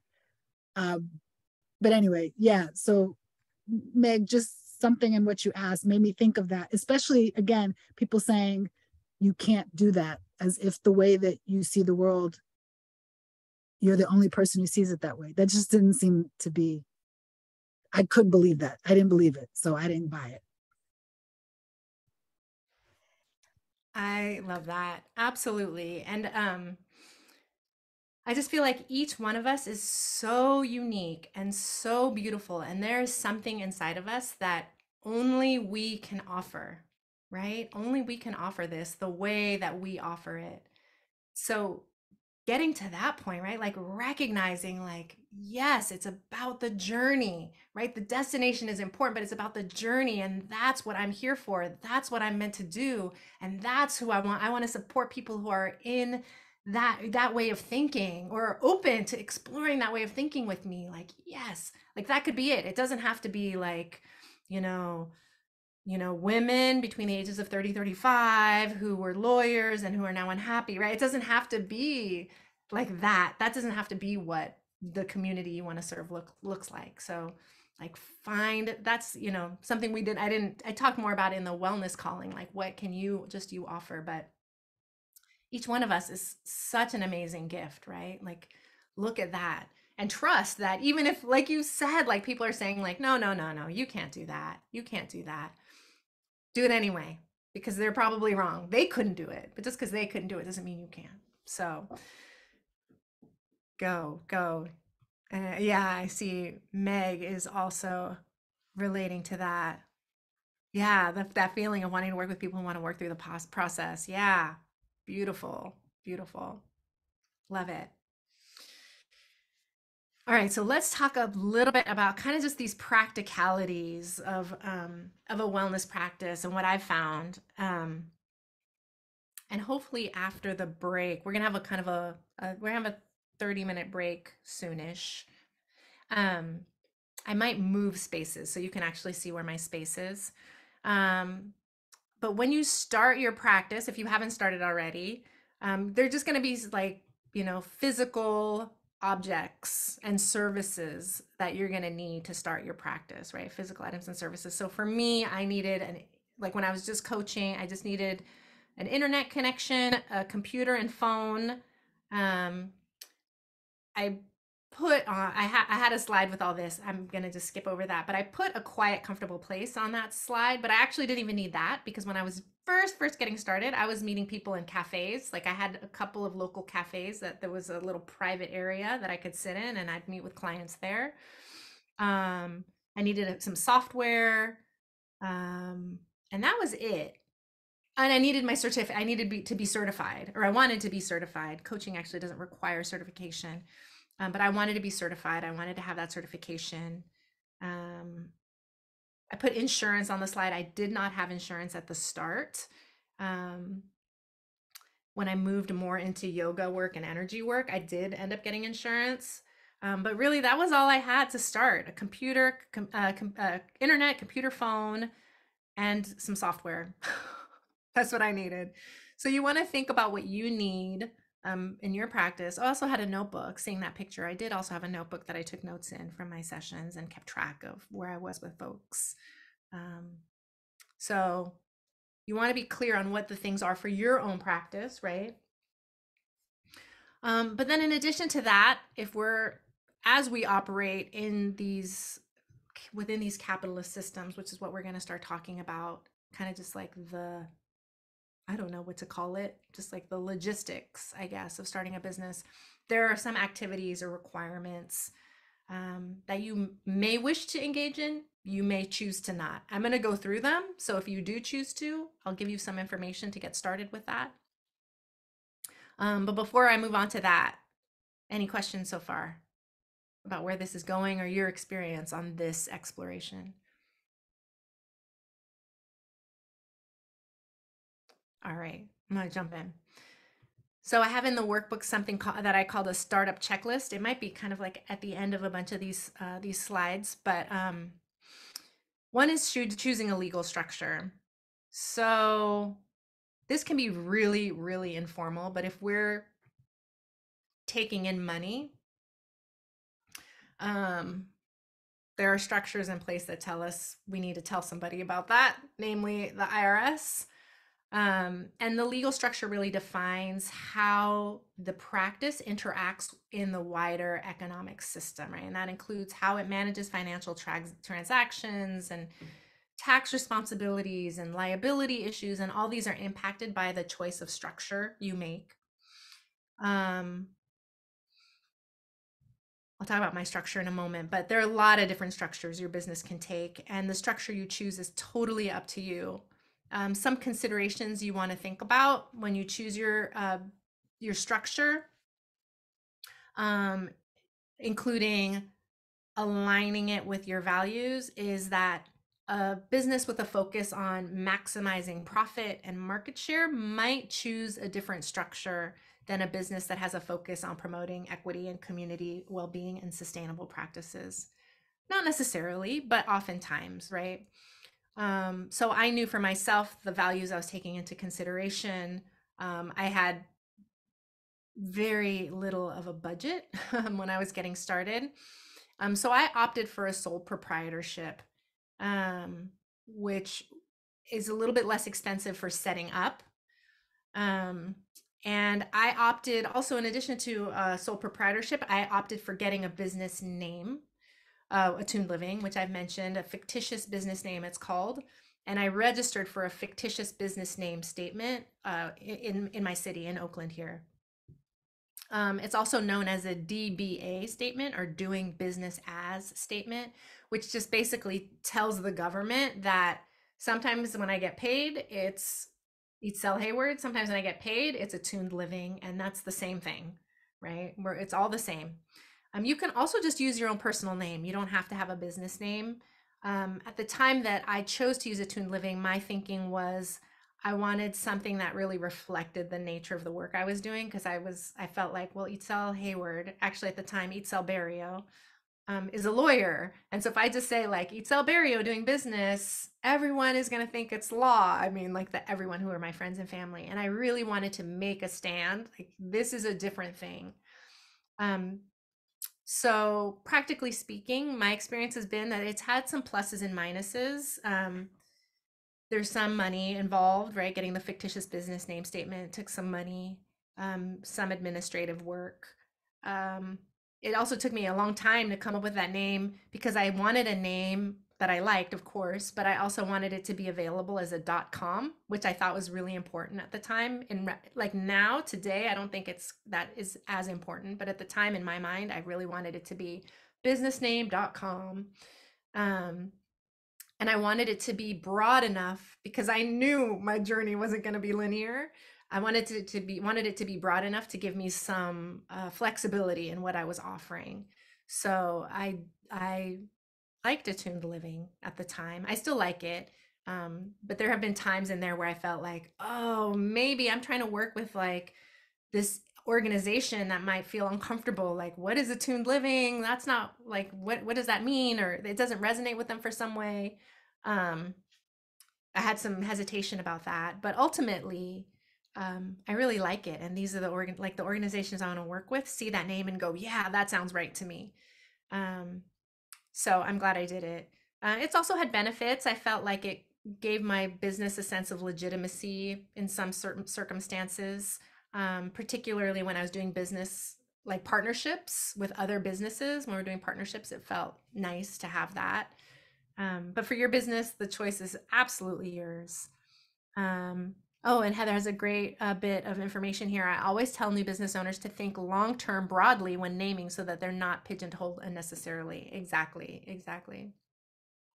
I actually recently, a little bit more recently, started another separate business for a specific need. Like someone needed legal help. So I created this other business called Barrio Hayward Law. And now I totally regret that because I'm absolutely pigeonholed unnecessarily with that like kind of side project. So yeah, great advice, Heather. So choosing a legal structure, there are a million to choose from, or not a million, but there are many to choose from. And it influences not just kind of like the administration and startup and how you show up, like I was talking about it, but it also can influence like your day-to-day operations, your taxes, how much of your personal assets are at risk.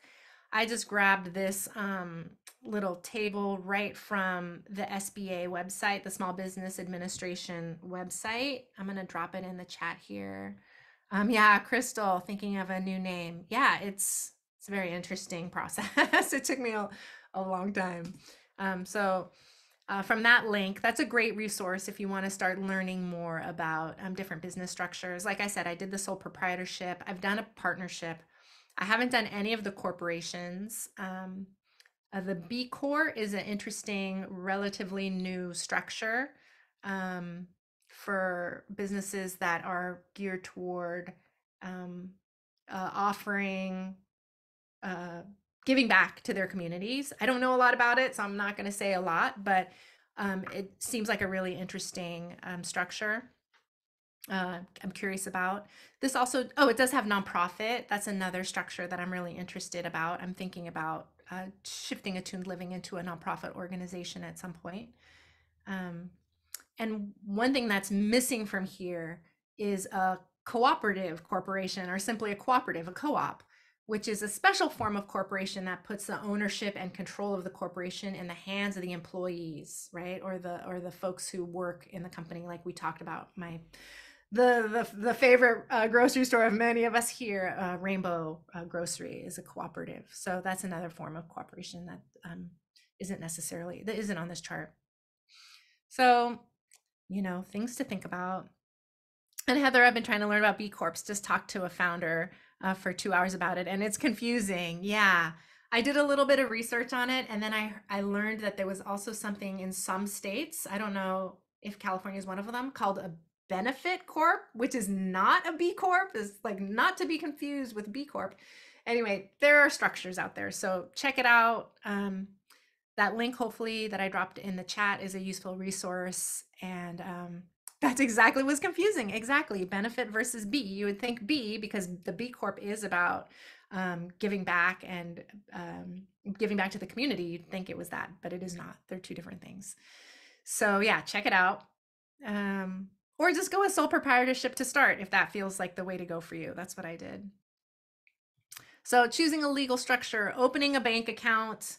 And when I say bank account, I don't necessarily mean at a bank. I actually opened mine at a credit union, and I like credit unions because they're typically member-owned not-for-profits that exist to serve their members rather than to maximize corporate profits. So if you're actually looking for loans, you can typically get better rates through a credit union. So I'm like a big proponent of credit unions. Some really aren't set up to have business accounts, so you do have to get a bit creative. My business account is with my business bank account is with Patelco Credit Union, and they don't have business accounts. So what they have is something called a DBA account, the Doing Business As account, which is only for sole proprietors, and it's managed by the credit union. So I actually had to go in and speak with a bank officer to get it approved, to bring in my DBA, fictitious business name statement. And my identification and everything came in, and then they opened up an account for me. So a little bit confusing.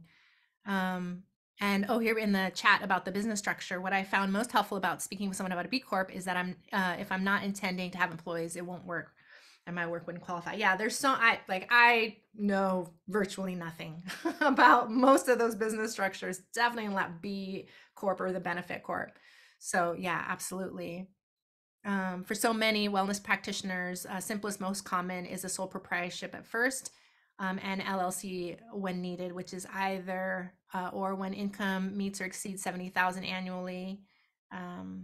This is not a rule, just a ballpark suggestion based on cost paperwork, or when there's a need for liability protection like lawsuits, etc. Definitely something to think about. A lot of things to think about that. So again, big proponent of credit unions over banks. I have a long history of working with bank, or actually like opposing bank practices from my lawyer days, predatory lending work, lots of stuff. So I have a lot of opinions about banks. And most recently, my mother-in-law, who is, I want to say 82, has become like a total activist. She's involved with this organization called Third Act, which encourages people to take their money out of banks, because despite the climate crisis, banks are still are enormous funders of coal and gas and oil companies. So I could go on and on, but just something to think about when you're picking a financial institution. They often have membership requirements. For example, I think mine, you have to be a California resident, but there are a lot of the membership requirements are pretty universal and not hard to get into. So check out credit unions.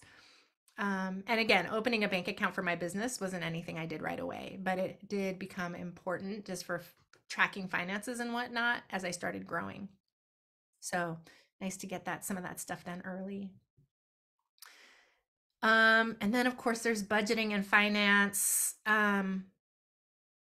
Super important. And this is really how you figure out how to make your business sustainable and how it can support you. I'm actually gonna skip over some of the slides I had with the the details of this, really kind of drilling in. But there are a lot of, and I might go back. If we have time, I'll go back. But there are a lot of ways you can get resources for your business that aren't necessarily monetary, right? I mean, we need the money for most of us. I know I do, my rent is paid in money. That's my number one. I feel like maybe I could grow food. Maybe I can't get water. So my rent and utilities, money, I need cash. But a lot of other things, there are other ways to get compensated. So bartering is really great, right? Exchanging goods or services directly with another business or even an individual. Maybe you offer something to someone and they give you something in return, right? Like a graphic designer, my trade services, like wellness services. I know Heather well, so I know Heather is the barter champion. Oh my goodness. So bartering is super powerful. And then there's also just gifting, right? Gift donations, right? We talked a little bit about buy nothing. Heather, barter or die. It's true. It's true. We have to get out of the money system, right? As collectively for the survival of us as a species and a planet. So yes, barter or die. I stand behind that. And then yes, with trade or barter, one still needs to track and report to IRS as income. That, I will say this. I will say absolutely track very, very carefully. If you barter or trade, the date, the person, the hours, and what was given or traded. I don't know about the reporting requirements, but there are some kind of reporting requirements around that. So look into that. But definitely at least now, between now and April 15th, if you do any of that, yes, track that. Absolutely. You can do partnerships and collaborations, of course. There are also time banks, which I love. That's how I got started. When I was getting my certification as a coach, I needed to get hours of practice for my certification. and I did it through Time Bank. So I let people, because I didn't want to do it for completely nothing, because it this kind of the psychology in this coaching school I went to was like, you need to get something for people to take it seriously. But I really didn't believe that that something had to be money. So I did time banks where I paid in with time, my time, offering what I was good at, and then people paid me with their time, and hired me as their coach. And it was like an exchange of hours. So there was a tracking software, and you're like, here's 1 hour into the community. Now I'm going to take an hour from the community. So it was very cool. So time banks, a cool way to do it. I can't remember the URL. I used to know it by heart, but it's SF Time Bank here in the Bay Area. And oh, thank you. Heather offered a little bit more information about bartering. There's a non-contractual collaborating can be a barter too, just working together in mutually beneficial ways with no compensation that's being reported. So lots to think about with all this, right? Like what needs to be reported, what doesn't, a lot of details. So yeah, so track everything, just track everything. And then at the end of the year, you can figure out, speak to someone who is way more knowledgeable about a lot of these details. Or we can all come together again and do a knowledge share. I would love that, to figure out what actually to report. Well, I'll say a little bit. I'll go do a little bit of these financial slides, and then I want to let you all go on a break. So I have this slide in the workbook on resource planning, which basically just says the money or the value, right, that you receive should exceed what you're putting out to make your business sustainable, right? That's in a nutshell. So looking at income sources, which is often going to be fees for your services, but not necessarily. That's not the only way, but that's often the primary way. You want to look at what your fixed costs are. So these are the costs that you have to pay regardless of whether you have clients or not, right? Like if you have a brick and mortar space, if you have one client, if you have 1,000 clients, or one student or 1,000 students, that price stays the same. That doesn't change. And then there are also variable expenses. So that does vary depending on how many folks you serve, right? So again, if you have a brick and mortar space, if you have less people, you're going to have less perhaps cleaning or wear and tear on the space, right? So that's going to be a variable expense. So, or if you sell products, right? If you sell products, the more you sell, actually, there's a price that changes, right? Packaging, we talked a little bit about, or creation, right? That's going to change. The raw materials you need, that's going to change. So being aware of variable expenses. And then there's one-time expenses. So that's like the startup costs, which we'll talk a little tiny bit about. And then you just want that to balance out. Well, when it's like 0 to 0, when you're taking in as much as you're putting out, that's called your break-even point. So you want to work your business toward getting to that point, where you're putting out and receiving the same amount. And I love thinking of that in terms of not just cash, but energy as well, right? That you're not just outputting and not also replenishing your own energy. Some ways to get startup capital. I'm just going to go really quickly on this. Community contributors, part-time work, loans, borrowing from friends and family, peer-to-peer borrowing platforms, crowdfunding, community funding platforms, lots of ways to get that startup capital. And we could talk about that more after the break if folks are interested in exploring that more. And then kind of along these same lines of budget and finance is just keeping track of everything. So you need to keep track of that. So keeping great records. I just started with an Excel spreadsheet to start, and that worked great for me. If that works for you, fantastic. If you want software, there's tons of great software. A lot of people like QuickBooks. I don't use QuickBooks. I still use a spreadsheet basically, but I also now have an invoicing system. So that helps me track actually the income, but I still basically just track my expenses in a spreadsheet, like what I spend, the output. And then we're going to talk about, I think after the break, we're going to talk about marketing, which I think of as sharing your message, right? So we'll pause here. Actually, let me pause for questions first before we split. Anyone have any questions? I'm going through these kind of fast. This may seem like a strange question, but do you think people like QuickBooks or they just use QuickBooks because it's so widely known? That's a great question. I've heard people actually say they like it, that it's pretty simple. I believe there must be, based on how I've heard people talk about it, I think there are tiers.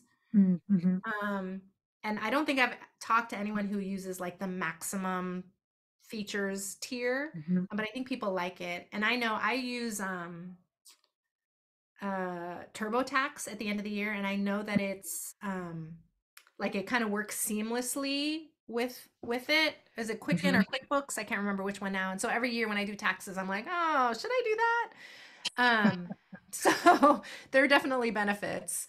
But I do think some people do like it. Heather says, I know people like the QuickBooks Online. Nice. Oh, and Heather's trying to remember the other really helpful tracking software her husband just set her up on. Awesome. Well, if you find that, definitely share that. Yeah, I'm curious because I'm still Thanks. very just like piece it together. Yeah, absolutely. Thanks for asking that. It's a great question. All right, so we're going to move into marketing and networking again, which I think of as just sharing our message, letting people know what we do, which can be really helpful, which we need to do at some level. Someone needs to know what we do. So during the break, I think we promised 30 minutes. So during the 30-minute break, I want you to just notice the ways people get their message to you. So maybe you hop on social media during your break and you're scrolling through social media and you see ads. I want you to just notice that. Or if you eat something in a package, notice how they're talking to you about what they do or what they want you to do next with their products. So we'll take 30 minutes. So 1:45, 1:47. I'll see you back at 1:47. Sound good? And I'll be around. So my video will be off, but I'm here. So if you speak, I'll hear you. So, all right, friends, we'll see you in 30. Can you pause the recording because you're in charge of it now? I sure can. Let's see. Let's pausing share. Let's see.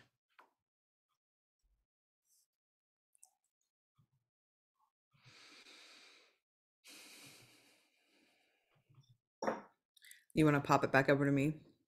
Yeah, let me stop the share too. That might help.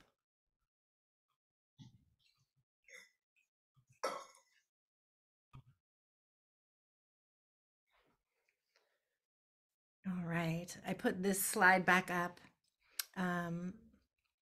by request. So let's get back to where we left off. So I'm going to go into marketing, and this is such a big topic. And I really like talking about it, I think, because it's probably where I have learned so much. I feel like I've learned so much about this topic.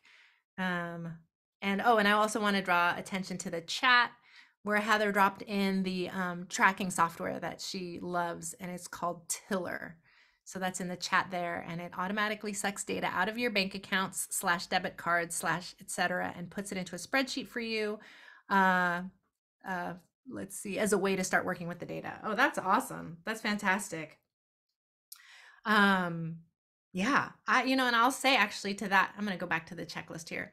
To that end, my credit card company actually, if I want to download my data at the end of the year, I can actually just download it as a spreadsheet, which isn't as great as this because that's automatic and it's only one, that's all your accounts and this is just my credit card, but that's been super helpful for me at the end of the year. And I think it has limits on how much data you can take down. So I think I do it in either 4 or 6 month chunks. I can't remember, but you can get it all. So yeah, that's really helpful. Just getting it in a spreadsheet one way or another. So with marketing, I hope you took some opportunity to kind of notice what you've noticed, to take a look at things. But I want to talk about the values we can further with our marketing, because this is such an important area. And I've learned so much, especially from being on social media. I get a lot of ads for teaching small business owners how to market. And there are people, most of the ads I get are not people who are totally aligned with my values. So I just want to share the values that I really support furthering with marketing. So transparency and honesty. Of course, honesty, I think that probably goes without saying. Let me change my settings here on something. Okay.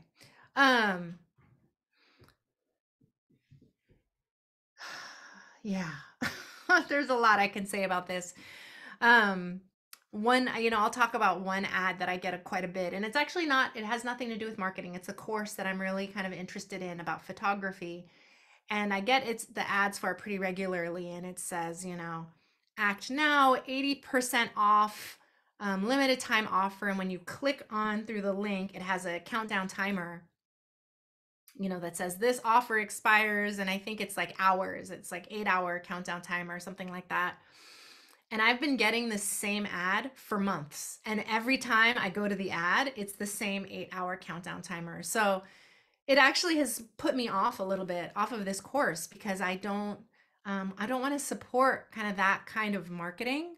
Yeah, Heather knows what I'm talking about. I hate those scarcity tactics. Yeah, it's playing into scarcity and kind of the human impulse of like, oh, I have this opportunity, I have to take it. It feels like very like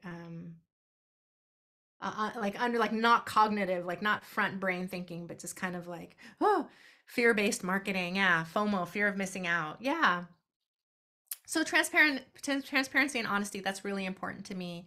It's why I wanted to give a lot more about my background as I went into this, because I want you to know like who I am, what lens I'm looking at this work, what my experiences are. So it's a big one for me.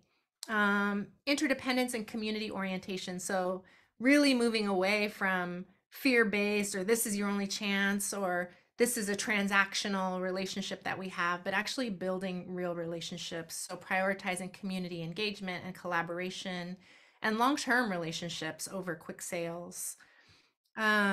Respecting the autonomy and intelligence of your potential clients. I think about that ad again. It's like, do they not have enough respect for me to know I could go back to this website in a week and still see the countdown timer starting at 8 hours, right? So like, and I don't want to talk bad about this company. And it's actually why I'm not mentioning the name or even what they sell, because they're on their own journey, right? They're on their own journey. But I know that for me, where I am in my journey, those are not the tactics I want to employ. Promoting and promoting equity and accessibility, right? So I really try, and it's a learning edge for me, making sure that my messaging and outreach methods are accessible to all the people who I want to serve. So I'm pretty good at, not great, but pretty good at captions for my videos. That's so important to me, for accessibility for a lot of reasons, not only for folks who are deaf and hard of hearing, but also just sometimes people don't want to hear the video, or they don't want to hear the audio. They just want to read the words on the screen. So that matters to me. Growing edge for me are alternative text image descriptions for my images. That's more of a growing edge for me, especially on Instagram. I love doing it when I remember, but I remember maybe 1 out of 15 times. Because I think of Instagram, I don't have the education in that. Like, I need to make it a habit and build the muscle. Yeah, thank you. Oh, I feel so seen. Yeah, growing edge for me too. The image descriptions, working on it, same. And then Heather, with the timing, yeah, deadlines do work and can be important, and sometimes they're real. Like, something is really gonna run out. Once you sell out, it really is gone forever, but they don't need to be fake manufactured. Exactly, like this recurring 8-hour deadline. Exactly. So these are the values I really try to further in my marketing. And so we're going to just talk about how you can let people know about what you're doing. And that's really what I see as marketing, just telling people what you're doing so that people know. There's a million ways to do this. I have, I think, like 10 or 11 here that I'm going to just go through pretty quickly. But we'll talk a little bit more deeply about the ones that I actually use, and I'm happy to answer any questions that come up for you. So there's direct communication, right? That's actually reaching out to folks and telling them what you do. It can be phone calls, it could be emails, it could be text, in-person meetings, whatever it is, engaging in direct communication,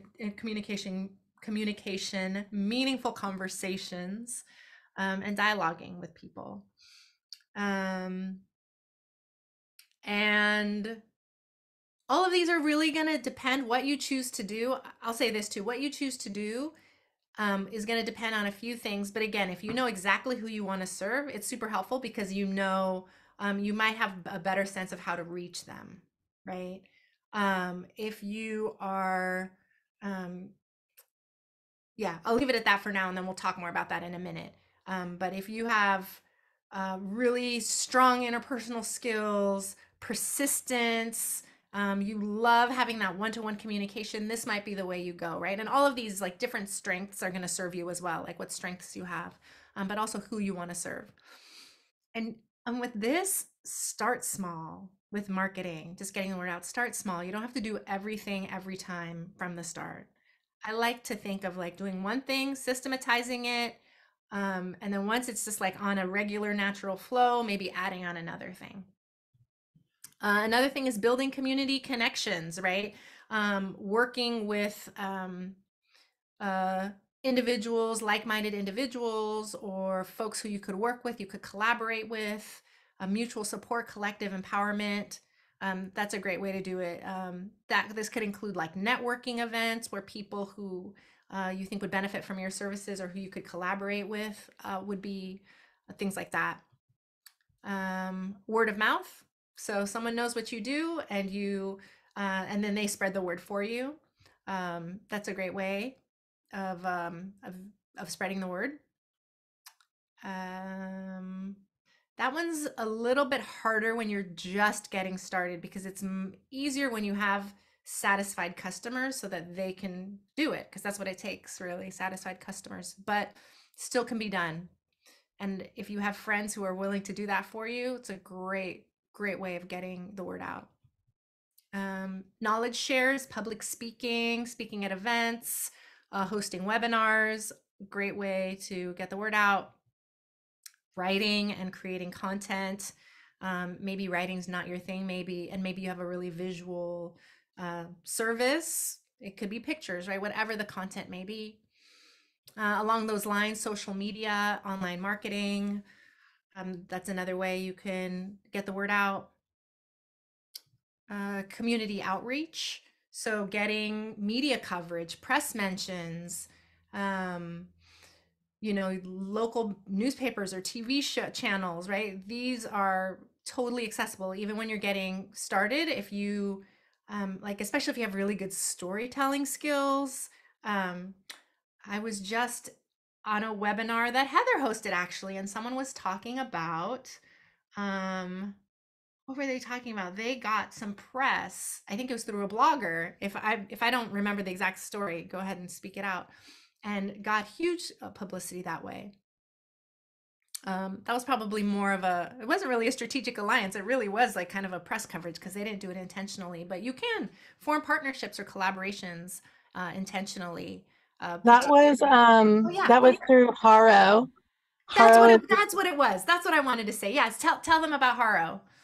Haro is incredible. It's just a free platform. Haro is an acronym that stands for Help a Reporter Out. And you can sign up as a source with your area of expertise, and you can just subscribe to all of the inquiries, and then they just get dumped into your email at certain times throughout the day, every single day. And it can be, just something you trickle through when you have time, but you scroll through the offerings that are coming from all over the country. And if you feel like your expertise, you can speak to one of them, you can submit a pitch. And so you can be quoted as a source in all kinds of things like journals, newspapers, blogs. The example that you're mentioning, she actually makes a product and it was put into a Mother's Day gift guide in a blog. And 2 years later, that blog got quoted and the gift guide got spread and went viral and she got like 2,000 orders. So amazing. Yeah, that's right. That's why I was thinking of her. I couldn't remember why I was even thinking of that help a reporter out. So that's a way to get that kind of media coverage, even when you're brand new. And in fact, I'm so glad you remembered, Heather, because that was one of the very first things when I was first starting to finally incorporate yoga into my offerings. That was one of the very first ways I got my word out. I actually connected with someone on Haro who wanted an expert on wellness. And I should look it up. I'm sure that it's, on the internet somewhere. And someone wrote an article. I think it was even maybe about me, not just me even quoting it. And it's amazing. Yeah, Heather dropped the link in the chat.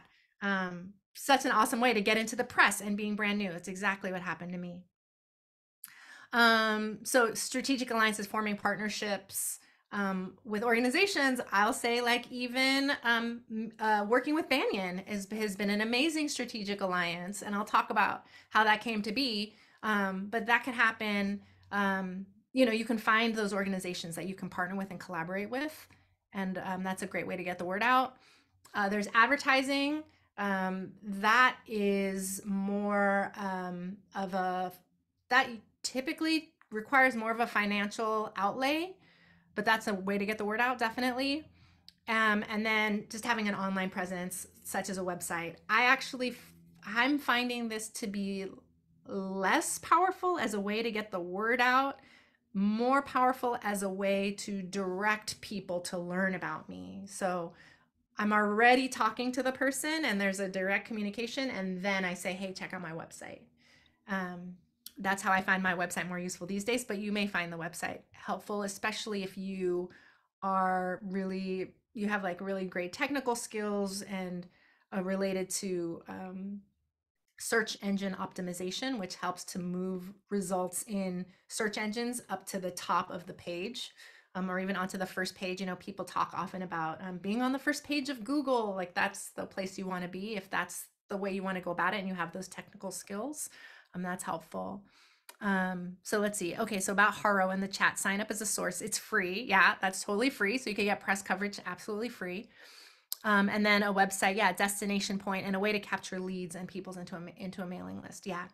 So a way you can use a website. So I'm just gonna leave this up for a minute for you to take a look at, maybe jot some notes, maybe think about what you do want to do, what you don't want to do, and also open it up for any questions if folks have questions about these. And I'm going to go into a little more detail about each of these too.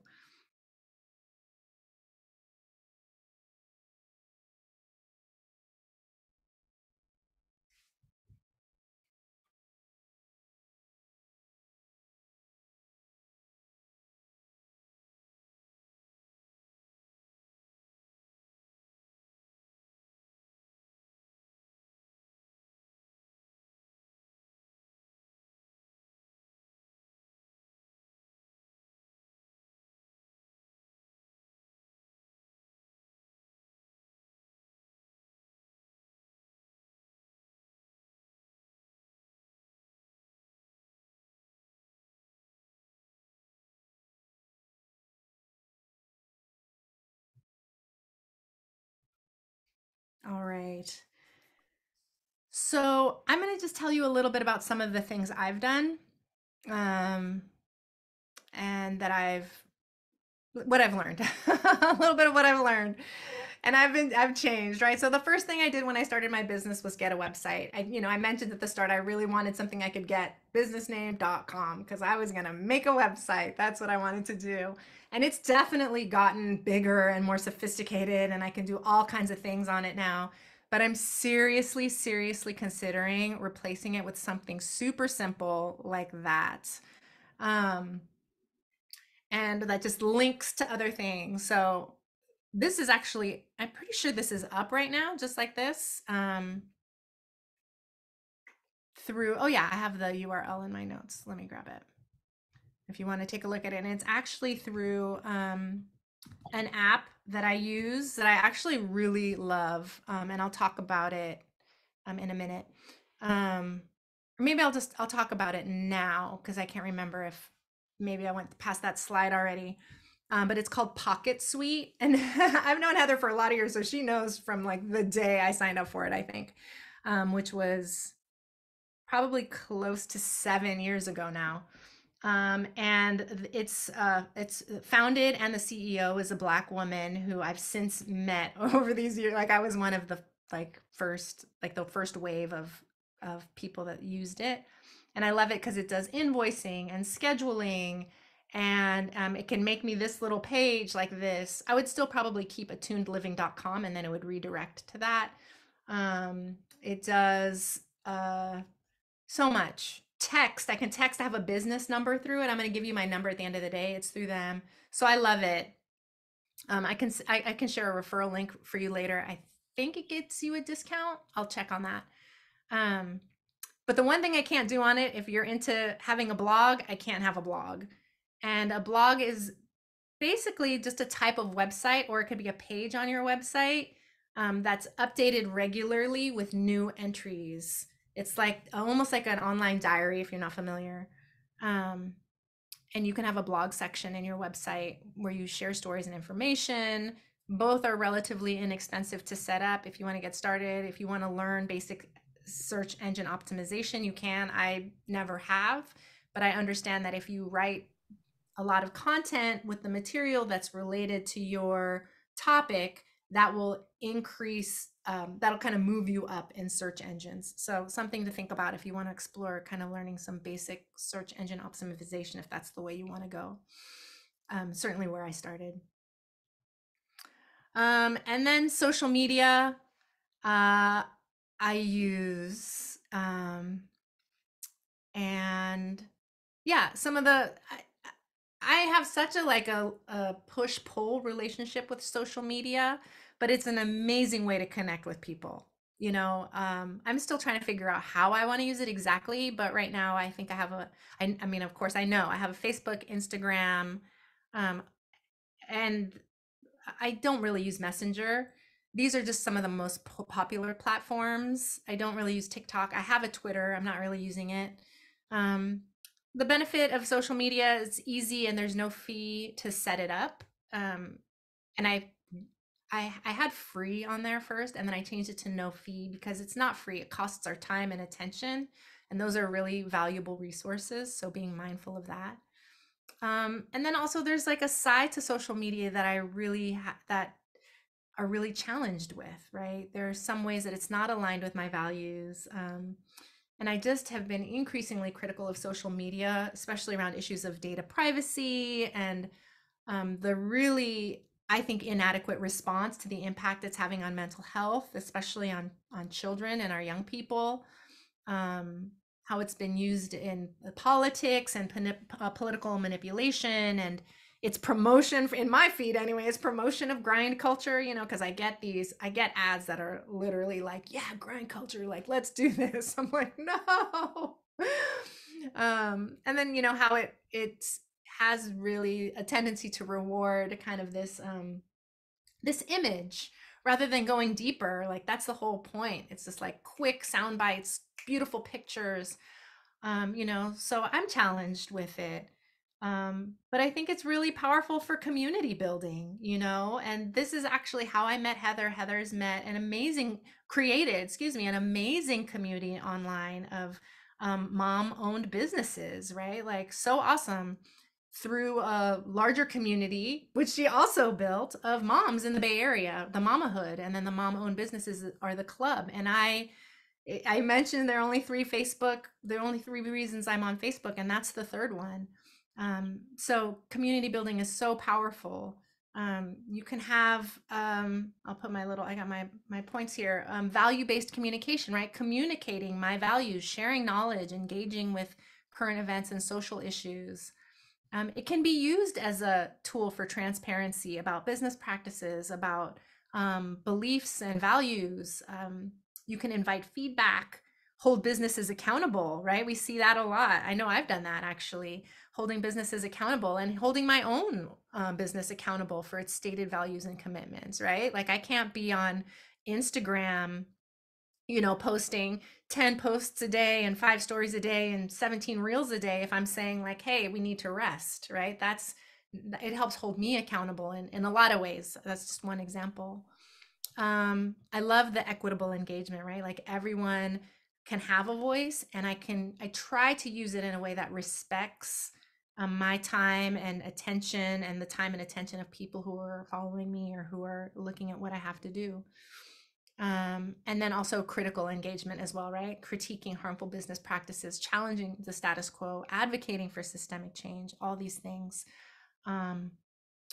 are really important to me about social media. And I expect I'm going to continue to use it. I want to kind of like do what I just said with you all, like systematize one and then just go have something kind of going before I move on to another, or maybe just stay with one. But I just want to continue to do it more and more mindfully and intentionally. And yeah, Heather, thanks for the kind words about the mamahood and the club, doing what we can to support and uplift women in accessible ways. Yeah, beautiful. I love it.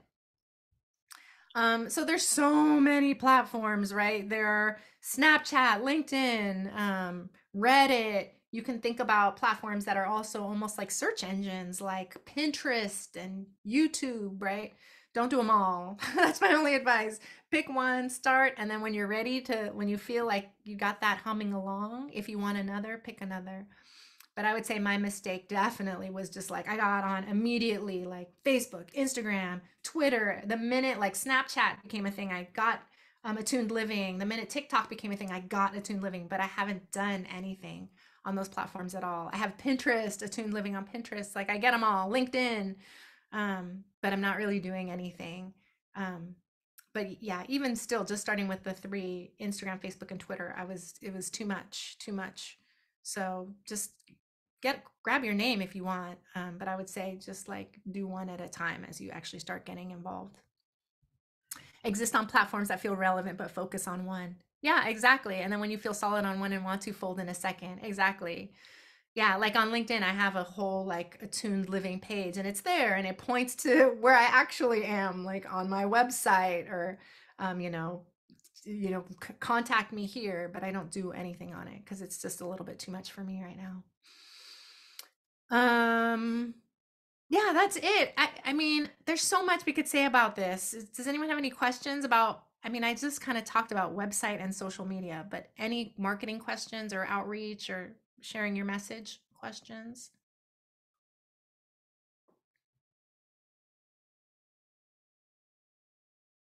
All right. So we'll keep going. I'm just going to keep moving down this checklist. So that's something to think about. Sharing your message. Got to get, people need to know what you're doing to provide them the support that you can and build community, right? It's all about community. Outsourcing skills. This is huge. Getting support in those areas that you're not strong at is great if you can. For me, trade has been super helpful. Yeah, so I mentioned the mamahood in the club. That's how and I mentioned I would tell you how I came into partnership with Banyan. It was through the mamahood in the club. So I got that that ability to make that partnership, which was beautiful, through the club. And then outsourcing skills, also super helpful to have a community. I hired a club member to design my logo and my business cards. And this is like a weak area for me. Oh my gosh, it's such a weak area for me. I do not have those skills. So if anyone wants to barter with graphic design skills, I have all the brand, whatever colors and whatnot, and a logo. That is my weak spot. So outsourcing, finding people who can do what you can't, and that you maybe don't have the time to learn or interest to learn. Like for me, I think with graphic design, it's time. Like I think to be good would take me so long. But but there are things that I was willing to learn. You know, I was willing to learn different social media platforms and jump on there. I was willing to learn a lot about spreading the word about my message. And so I did that myself. And when you get started, you become an expert at a whole lot of things that are not what you're providing to your clients or to your community.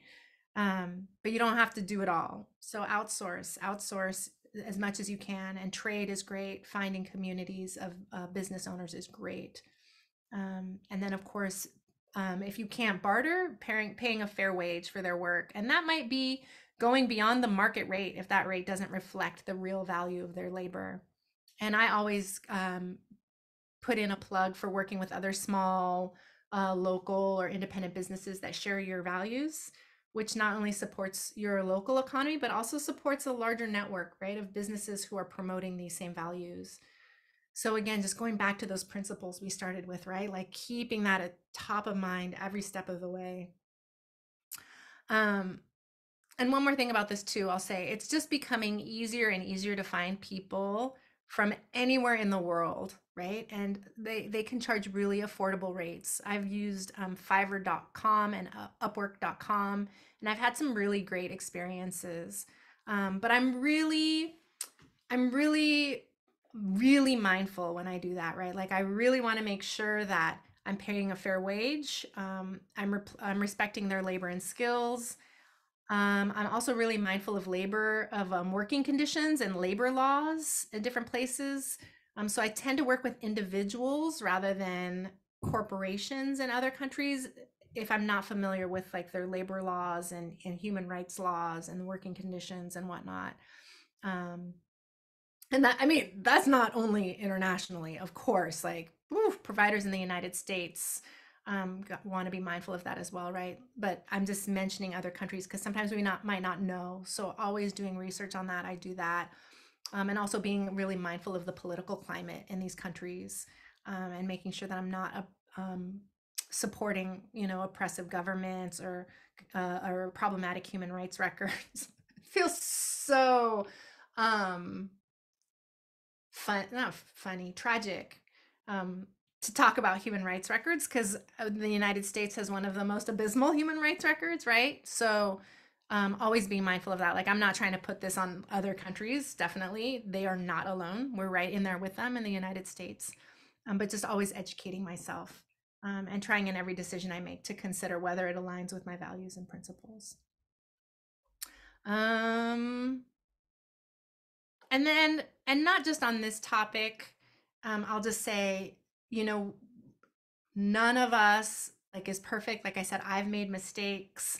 And sometimes we have to do things that don't feel 100% aligned, like, paying taxes. I don't like the amount of money that our government spends on military is horrifying to me.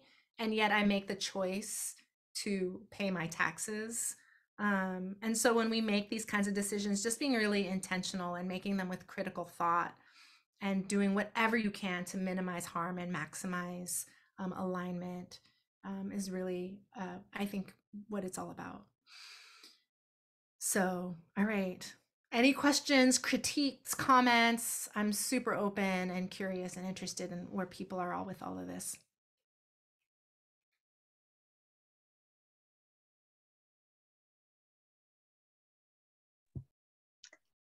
I just had I think about the general idea of marketing, and I definitely understand, yes, it's you just telling people so people know what you can do and offer them, but it goes into this icky feeling of selling that I just feel somehow uncomfortable with. Even still, it just seems like it's a really fine line, especially for health or wellness industry professionals. I guess as I mentioned earlier, I know the toxic element, and it's inherent in capitalism. There's the selling that is telling you that there's something wrong with you, and it's marketing technique. And I think that I think is maybe my ethical where I get stuckness, Yeah. I so appreciate that too. I really appreciate that. And I struggle with that. And I've slipped into, I wish I could think of examples, but I've definitely slipped into like where I'm doing something, I'm like, oh, this just feels so uncomfortable. And so for me, I've really worked super hard to reframe it, and not to reframe the same behaviors, because I'm not trying to perpetuate those kinds of behaviors like you're talking about, like selling or trying to convince people that they're less than if they don't buy what I'm selling, right? Like there's so much of that in marketing, and it's or based in fear, like, oh, you won't be enough, or you're not enough unless you buy what I'm selling. So yeah, and I struggle even calling it marketing. That's why I kind of keep trying to lean toward letting people know what you do, sharing, spreading the word about what you do, because that's really the perspective I take on it. And when I'm in that space, like I have something to offer that I really think is a contribution to my community. When I'm in that space, it's so much easier for me to say, hey, I also have this, and then doing it in a way that feels most comfortable for me. So I don't feel there's some methods, and I don't want to, criticize any of those methods. I think they can all be done well. I think they can all be done unethically, right? So just finding the one that feels most comfortable and that is in alignment, right? Like that really is coming from this deep belief that what I have, one, I matter. There's no one like me. There's no one who can offer what I offer the way I offer it. And I believe that there's someone that I can touch in my own unique way. And I want to share that. I want to share that with you. If I come from that place, it feels joyful, right? It feels joyful. And so finding what's the space in which it feels joyful for you, and then share your message. Yeah, thank you so much. I see a lot of stuff coming in the chat too. And I saw someone unmute. Now I can't find. Oh, there we go. Yeah, go for it. So I spent however long as a recruiter. And in some ways, I think of this as the same or a similar kind of thing. I also will say I spent like 20 years in retail. So I'm not an anti-sales in and of itself. I don't come from that perspective. I always said, if you want an honest opinion about how you look in something, then come to me, because I'm going to tell you the truth. And I think it has more to do with that, like the kind of salesperson. But when I think about recruiting, and again, I'm sort of equating marketing oneself to the activity of marketing yourself in a potential employer situation. If you don't tell anybody, they don't know. Like they're not in your head. They weren't there when it happened. Like they won't know your greatness. And hopefully this won't rub folks the wrong way, but there are moments where I'm like, what would a straight white man do in this situation? And then how do I translate that into who I am so that I'm not underplaying or underscoring what it is that I have to share? Or the same in talking about other people who have amazing things to share. Like it matters when people have the option of, even if I just use Excel, yourself or myself, like you walk into a room and the yoga teacher looks like you, like that matters. So people got to know that they have that option, or else they opt out of things that we know they could benefit from. And it's not, I don't mean to even talk about this from the vantage point of like moving into savior complex or something, but I do think it feels like a heartfelt responsibility to let folks know that we're out here doing this thing, not only for the people who could utilize what we have to offer, but also for other people who are doing other things. Like, you don't know how happy I am just to see us all here, because sometimes it feels like I am by myself, not because I know I'm not, but like joining Black Girls Pilates and joining Black Girls Do Yoga and joining Black Girls Run, like all those places were like, oh, whoo, a place I could, yes, to be cliche, exhale. So that's all I wanted to say. Thank you. I love that. Yeah. I mean, we want to know. We want to know. So tell us. We want to know you're out there. So tell us. Absolutely. All right. Awesome. And then the last item I have on this checklist here. Oh, actually, I saw something in the chat. what can help combat icky feelings are all of these inclusivity practices. So if you're marketing a $5,000 health program, having a sliding scale scholarship, free education, downloadables, self-led e-course options, free Facebook group supports, yeah, that can absolutely help, right? Different ways that different people can get involved, and so that it's accessible to everyone. Yay. So happy to see you here, Shanzetta. And well, Anka mentioned about sharing what other people are doing. A great way to get comfortable with marketing, spreading the word, is practice by sharing what other practitioners in your realm network are doing. It's so much easier to sell other people. Absolutely. I love that. And that's such a great way too of like that's like a great reason to work with another business, right? Because they can tell their people about you and you can tell your people about them, and it's like, oh, you could just talk someone else up who you totally are aligned with and you believe in and you support, and then you all can be supporting each other and supporting your broader communities together. So super beautiful. All right, I'm gonna go to the next check item on the checklist, which is prepare a business plan. And I've kind of reframed this a little bit as well. So reimagining a business plan and really thinking of it as your wellness practice blueprint.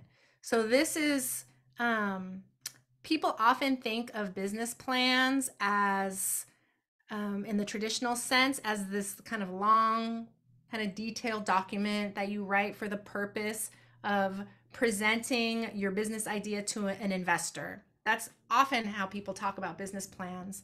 And you can absolutely do that, but it doesn't have to be just that. You don't have to be looking for an investor to create this roadmap. It's just helpful to have this roadmap. It's just helpful to get a clearer idea of what you want to do. It could even just be one page, right? So some of the things you want to get clear on as you move forward is, what is the purpose of your service, of your organization, of your practice? Why does it exist? What does it hope to achieve? What are the principles it's upholding and pursuing its goals, right? So you want to know, like, what is that? And for me, it's just helpful to have all this in one place. So I have this roadmap, right? Or this blueprint.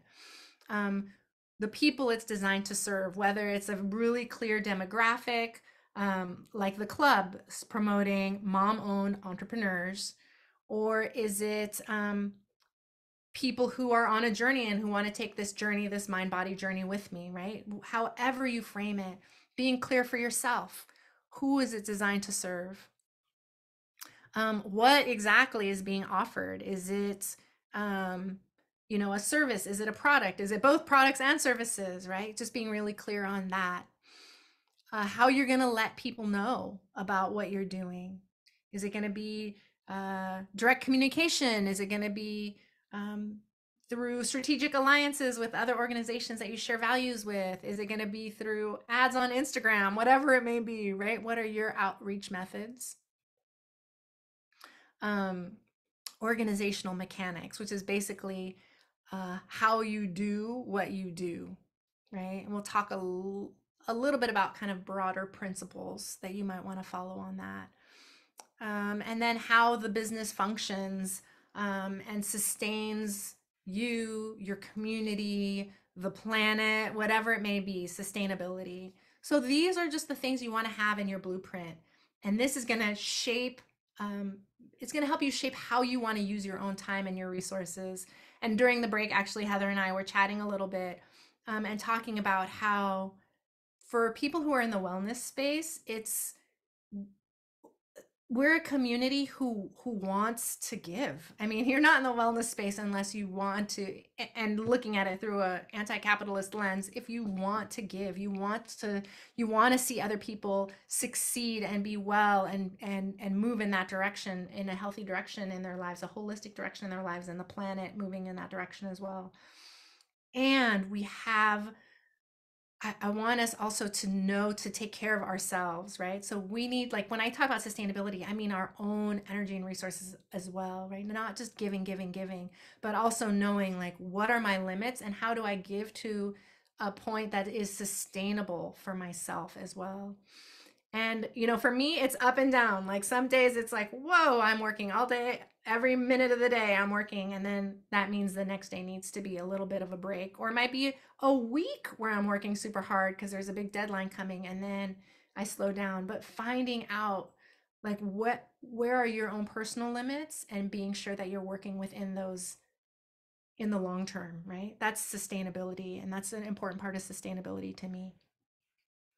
And then you can, you know, expand on any of these and be more detailed and nuanced. Some other things you can think about, including are community needs, right? Like detailing the systemic challenges and struggles faced by the communities who you're trying to serve, and recognizing these challenges as products of capitalist structures, right? That could be in your blueprint as well. How you're serving a community with maybe profits, right? You might include that in your blueprint if you're going to have that element of your practice in there. Your unique holistic approach to how you address these challenges, right? That go beyond profit-driven solutions, focusing on wellness, on social justice, on empowerment. You know, you might have a really unique approach. Maybe that goes in your blueprint, right? There are a lot. I'll drop a few more here. An equitable exchange model, how you sustain your services, learning and differentiation, collaborators, a resource plan for sustainable impact. Maybe you have a collective vision with potential allies or collaborators or contributors. So lots of things you can put in there, but really the idea is how can you, it's to create something you can come back to and say like, this is what I do. This is how I run my business. These are the values that are most important to me. And it's a beautiful thing to be able to come back to. And for me, I'll say this too. It's been so helpful to have something I can keep going back to, whether it's my plan or my blueprint, which I don't have like a really very well fleshed out one as I continue kind of settling where I'm going to land.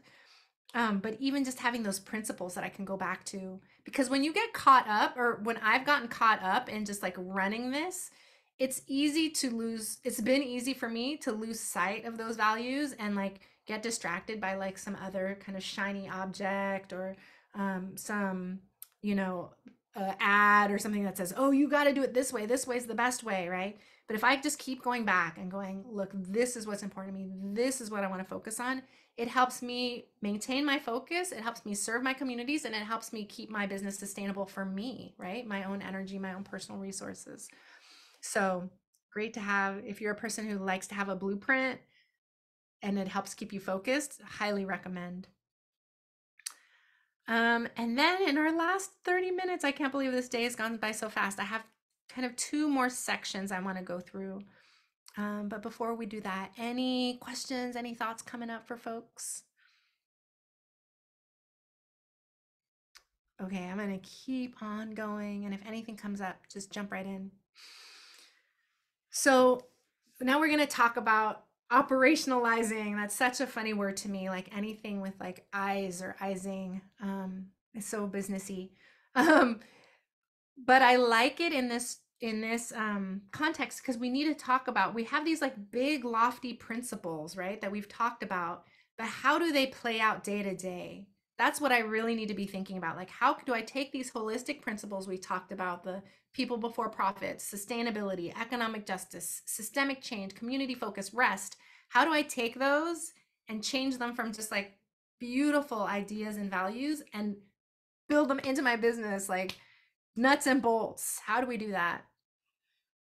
Obviously going to be so completely different for everybody, but I'll offer a few suggestions, a few things I've played with, a few things that I've seen done really, really, really well for each one of these. And I'd love to hear from you all too. So starting with people before profits, really great ways to operationalize this value. We've already talked about a lot about this. Having an equitable pricing model. One thing we talked about, in addition to being givers and giving of our time and our energy, there's also not giving away resources that we don't have yet, right? So having this equitable price model fits into that to me, because you can have like the higher price for the folks who can afford it, the folks who want to pay, and then use that what you receive to then redistribute. So I'll actually give an example on people before profits. I'll give an example that I did, something I did that I'm super, super proud of, but I want to also share my inspiration for this. So there is a prenatal yoga teacher in the Bay Area, very well respected, very well experienced. Her name is Jane Austen. She's incredible. And she offered a free prenatal teacher training certification. So the training and the certification from her, 100% free to Black women identified individuals. And it was such a cool, amazing thing to do. And I went, and the experience I had was so incredibly powerful, because I'd been doing teacher trainings. You know, I did my first teacher training in 2010, and this teacher training was, I think, in 2020, maybe 2020 or 2021, thereabout. And I stepped into this space, and it was on Zoom. And it was like, you know how you have 25 on a screen? It was screen after screen after screen after screen of all Black women identified individuals. And I was just like, I could cry. Every time I just hopped onto the Zoom, I could just cry. I loved it so much. And it was such a tremendous inspiration for me that I created, it's kind of a long story, but I promise the payoff is super worth it, because it's a huge learning for me. I worked with a local yoga studio or yoga organization where I got my training, the Integral Yoga Institute. And I said, I want to do this. I want to create a 100% scholarship based BIPOC yoga teacher training. No one has to pay a penny. Like, I want to figure out how we can do this together. And they said yes. And would they kind of pushed back a little bit on the totally free? They said, we'll make it scholarship based. People pay whatever they can, any amount. Like if it's zero, cool. If it's the full $2,000, which we normally charge for teacher trainings, whatever. I was like, cool, 100% scholarship based, everyone pay what you want. We had just under 30 participants, and several paid the full price. And I'm telling you, we did not say pay it. We said pay what you want. I was really clear on all the language. And several people paid the full price. And I got to tell you, the fact that that happened enabled the organization to do it again, right? So like, people will pay if they have it and they support it and they believe in it and they understand your equitable pricing model, people will pay. So I just offer that as just like a little ray of sunshine in this idea of like, pay what you can. It's beautiful. Yeah, I could cry. Like I could literally cry thinking about that teacher training and the people who paid the full price. So yeah, thumbs up to them. And then we talked about honest communication and then respectful practice alignment. So just making sure your practice aligns with the roots of the wellness traditions. Meg talked beautifully about this, respecting their original contexts and cultures and meanings.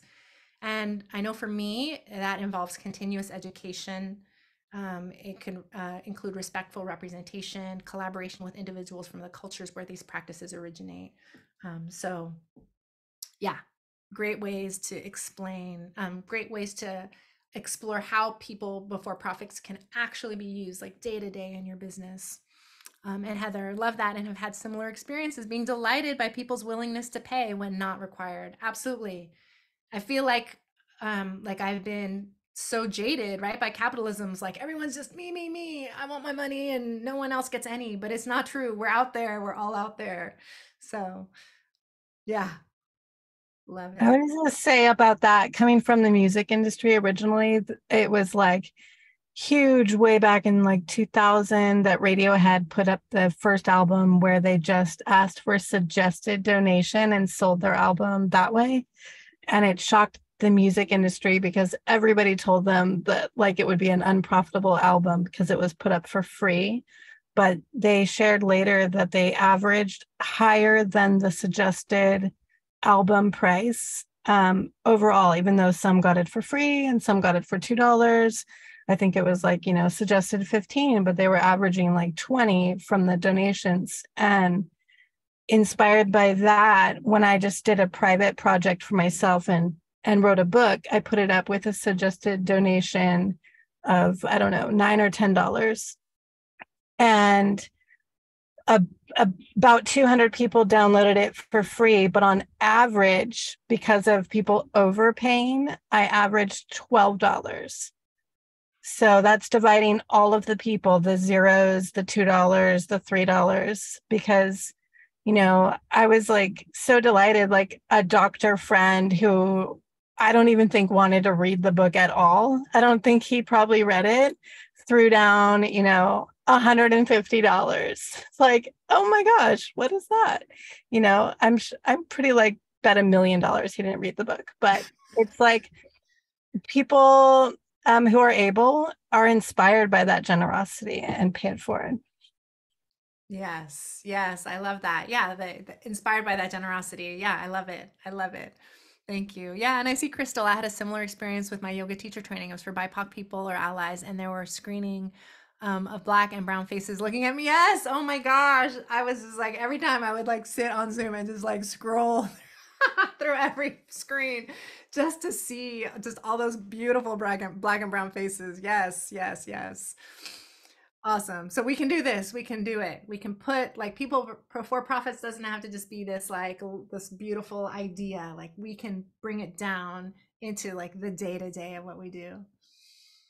Sustainability. And I promised Mel I would talk about this, ethically sourced materials, right? So talking about sacred plants, right? Like white sage, or talking about crystals or palo santo. We're wellness practitioners, and the wellness space, the wellness market, or I don't know what I'm trying to say, but just like all of us together, a lot of us use those things. So really, I'm such a big proponent on ethically sourced materials, which not only reduces harm to the environment, but just also respects the labor involved in the supply chain.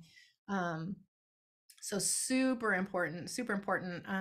Yeah, and these items that have such significant cultural and environmental implications as well, right? You really want to purchase these from suppliers who respect indigenous rights, maintain sustainable harvesting practices, like all that's super important to me. Adopting green practices in your daily operations. And some cities, if you get that, I think it would be enough to have your DBA, your sole practitioner. They give out they put green operations on lists, and people can look for you. People who share those values can look for you. So a wonderful way, actually, going back to what Meg was talking about marketing being uncomfortable, like a wonderful way of letting people know what you do is living into your values, because people will learn about you that way. So I don't know if that would fit into one of those marketing categories, but that's actually a really beautiful way. I guess that'd be like alliances. And then also partnering with suppliers who also prioritize sustainable practices, super important. All right, we'll keep going. Economic justice, we talked a lot about this, sliding scale fees. Donating profits is beautiful. I have one friend, she's a meditation teacher. She's pretty popular. And every quarter, she takes some percentage of her profits and donates. Actually, I don't even think it's her profits. I think she just donates across the board 10% of everything she makes to every quarter. She picks something she believes in and donates to them. I love that practice. I haven't adopted that yet in that format, but I really love that idea. So just finding ways to donate to causes that work for you. I'm kind of more of a like end of the year, like give my money, or like as it kind of comes up, not organized. And then financial transparency, sharing where your revenue goes, demonstrating your commitment to fairness and economic justice. Sometimes financial transparency just within your organization, if you start having employees and things like that. Really, really powerful, contributing toward economic justice. I read about, I'm like kind of hesitating to talk about this person because they have done other things since then. So I won't name them. You can probably figure out who it is if you look it up. But there was a CEO who earned, I think if I remember, over $1 million a year, paid themselves over $1 million a year as a for-profit, huge financial credit card processing something or corporation. And I don't know what happened, like what inspired this change, but he cut his own salary to $70,000 so that he could pay everyone in the organization $70,000. So every single person in the organization, regardless of what level they were at, made a minimum of $70,000 a year, including him, like 70,000 across the board. And I just thought that was so cool. Like, still, when I think about it, I'm just like, wow, that's not what most massive conglomerates do. But he like gave that real financial transparency and then like stepped into his values around that. So, you know, that's pretty cool. Yeah, so I'll keep going. So we talked about systemic change. So you can use your platforms to share content, right? To share educational content about systemic issues within your industry or community, collaborative partnerships. Like I talked about working with I've done a few collaborative partnerships that I love, but there are so many examples. Don't even know where to start with that. But working with organizations that are striving for systemic change by, in many ways, you can offer your services at a discounted rate or for free. You can highlight them in your own messaging, however you choose to do that. And then industry engagement. So getting involved in committees or boards in your industry so that you can advocate for systemic changes on a broader level as well, right? And you know, you can represent your business in like some sort of committee or board that promotes systemic change. That's something I really kind of dream about one day, like to be like, oh yeah, Attuned Living is a sponsor of this thing. That's kind of like my vision of the future, supporting some organization in that, in like a really big way.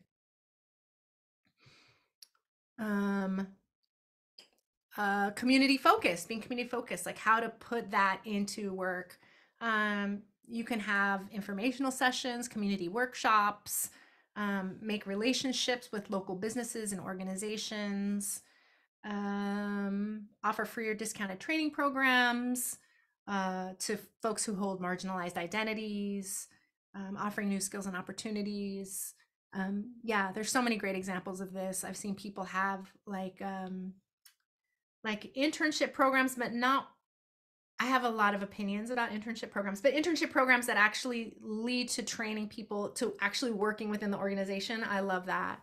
I hesitated on internship programs because I've just seen so many really highly resourced organizations that have finances and of the, you know, financial viability use interns as like free labor and don't actually train them up with skills that they can then take on or even like move up into the organization. So I have critique about that. But there are lots of ways that we can train people. And when you use interns, they don't necessarily have to be free too. But the sky really here is the limit on community focused on all of these. And then rest. How do we operationalize rest? And for me, that really looks like just having really clear boundaries between my work and my personal time. I definitely have, I'm not always great about having off days, but I definitely like minimize technology use. And when I'm really active with individual, I don't do a lot of work with individuals one-on-one, but when I do, I try to be really clear about like, this is when I'm available, this is when I'm not. That helps me. Being mindful about scheduling, both in like the micro, just like in a day, like do I take X amount of time away from my screen, to kind of the larger, like do I take weeks off every year? And I try to take some time off. I don't know that I take weeks off every year, but I try to have mindful scheduling, and I guess that feeds right into regular time off. Super important. So yeah, those are some thoughts, but you know, sky's the limit on all of these. Just some things to get you started to think about it. Any questions? I'm like trying to get through it before we get to the end, but we have time for questions if anyone has any.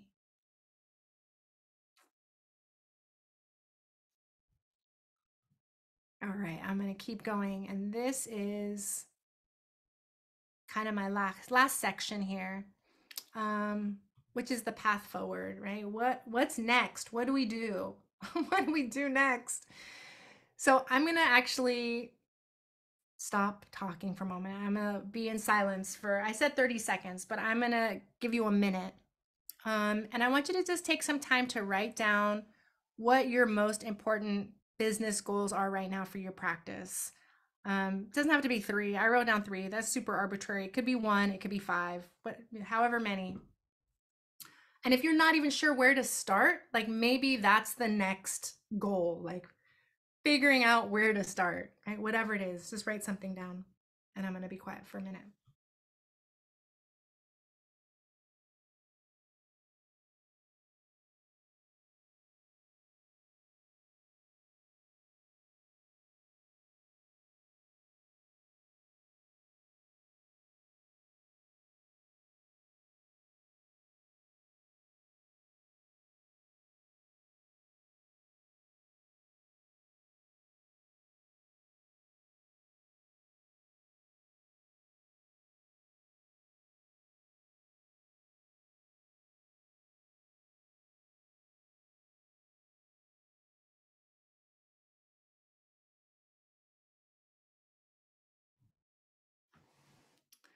All right, so I hope you all had a chance to write something down.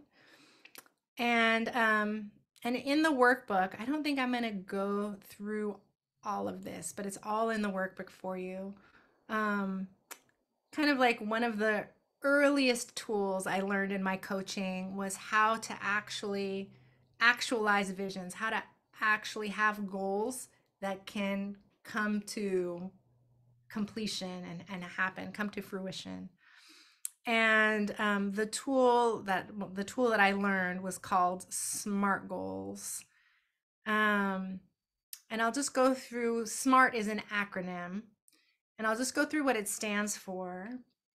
And we'll talk a little bit about each one, but it's that when you have a goal, you ensure that it's specific, measurable, achievable, relevant, and time bound. And I've actually seen different words there. And the point really is that you know exactly where you want to go, the specifics like numbers around how it's going to happen so you can measure it, so you know when you've done it, and you know how long you have a reasonable timeline for yourself to get it done, right? So if my goal is to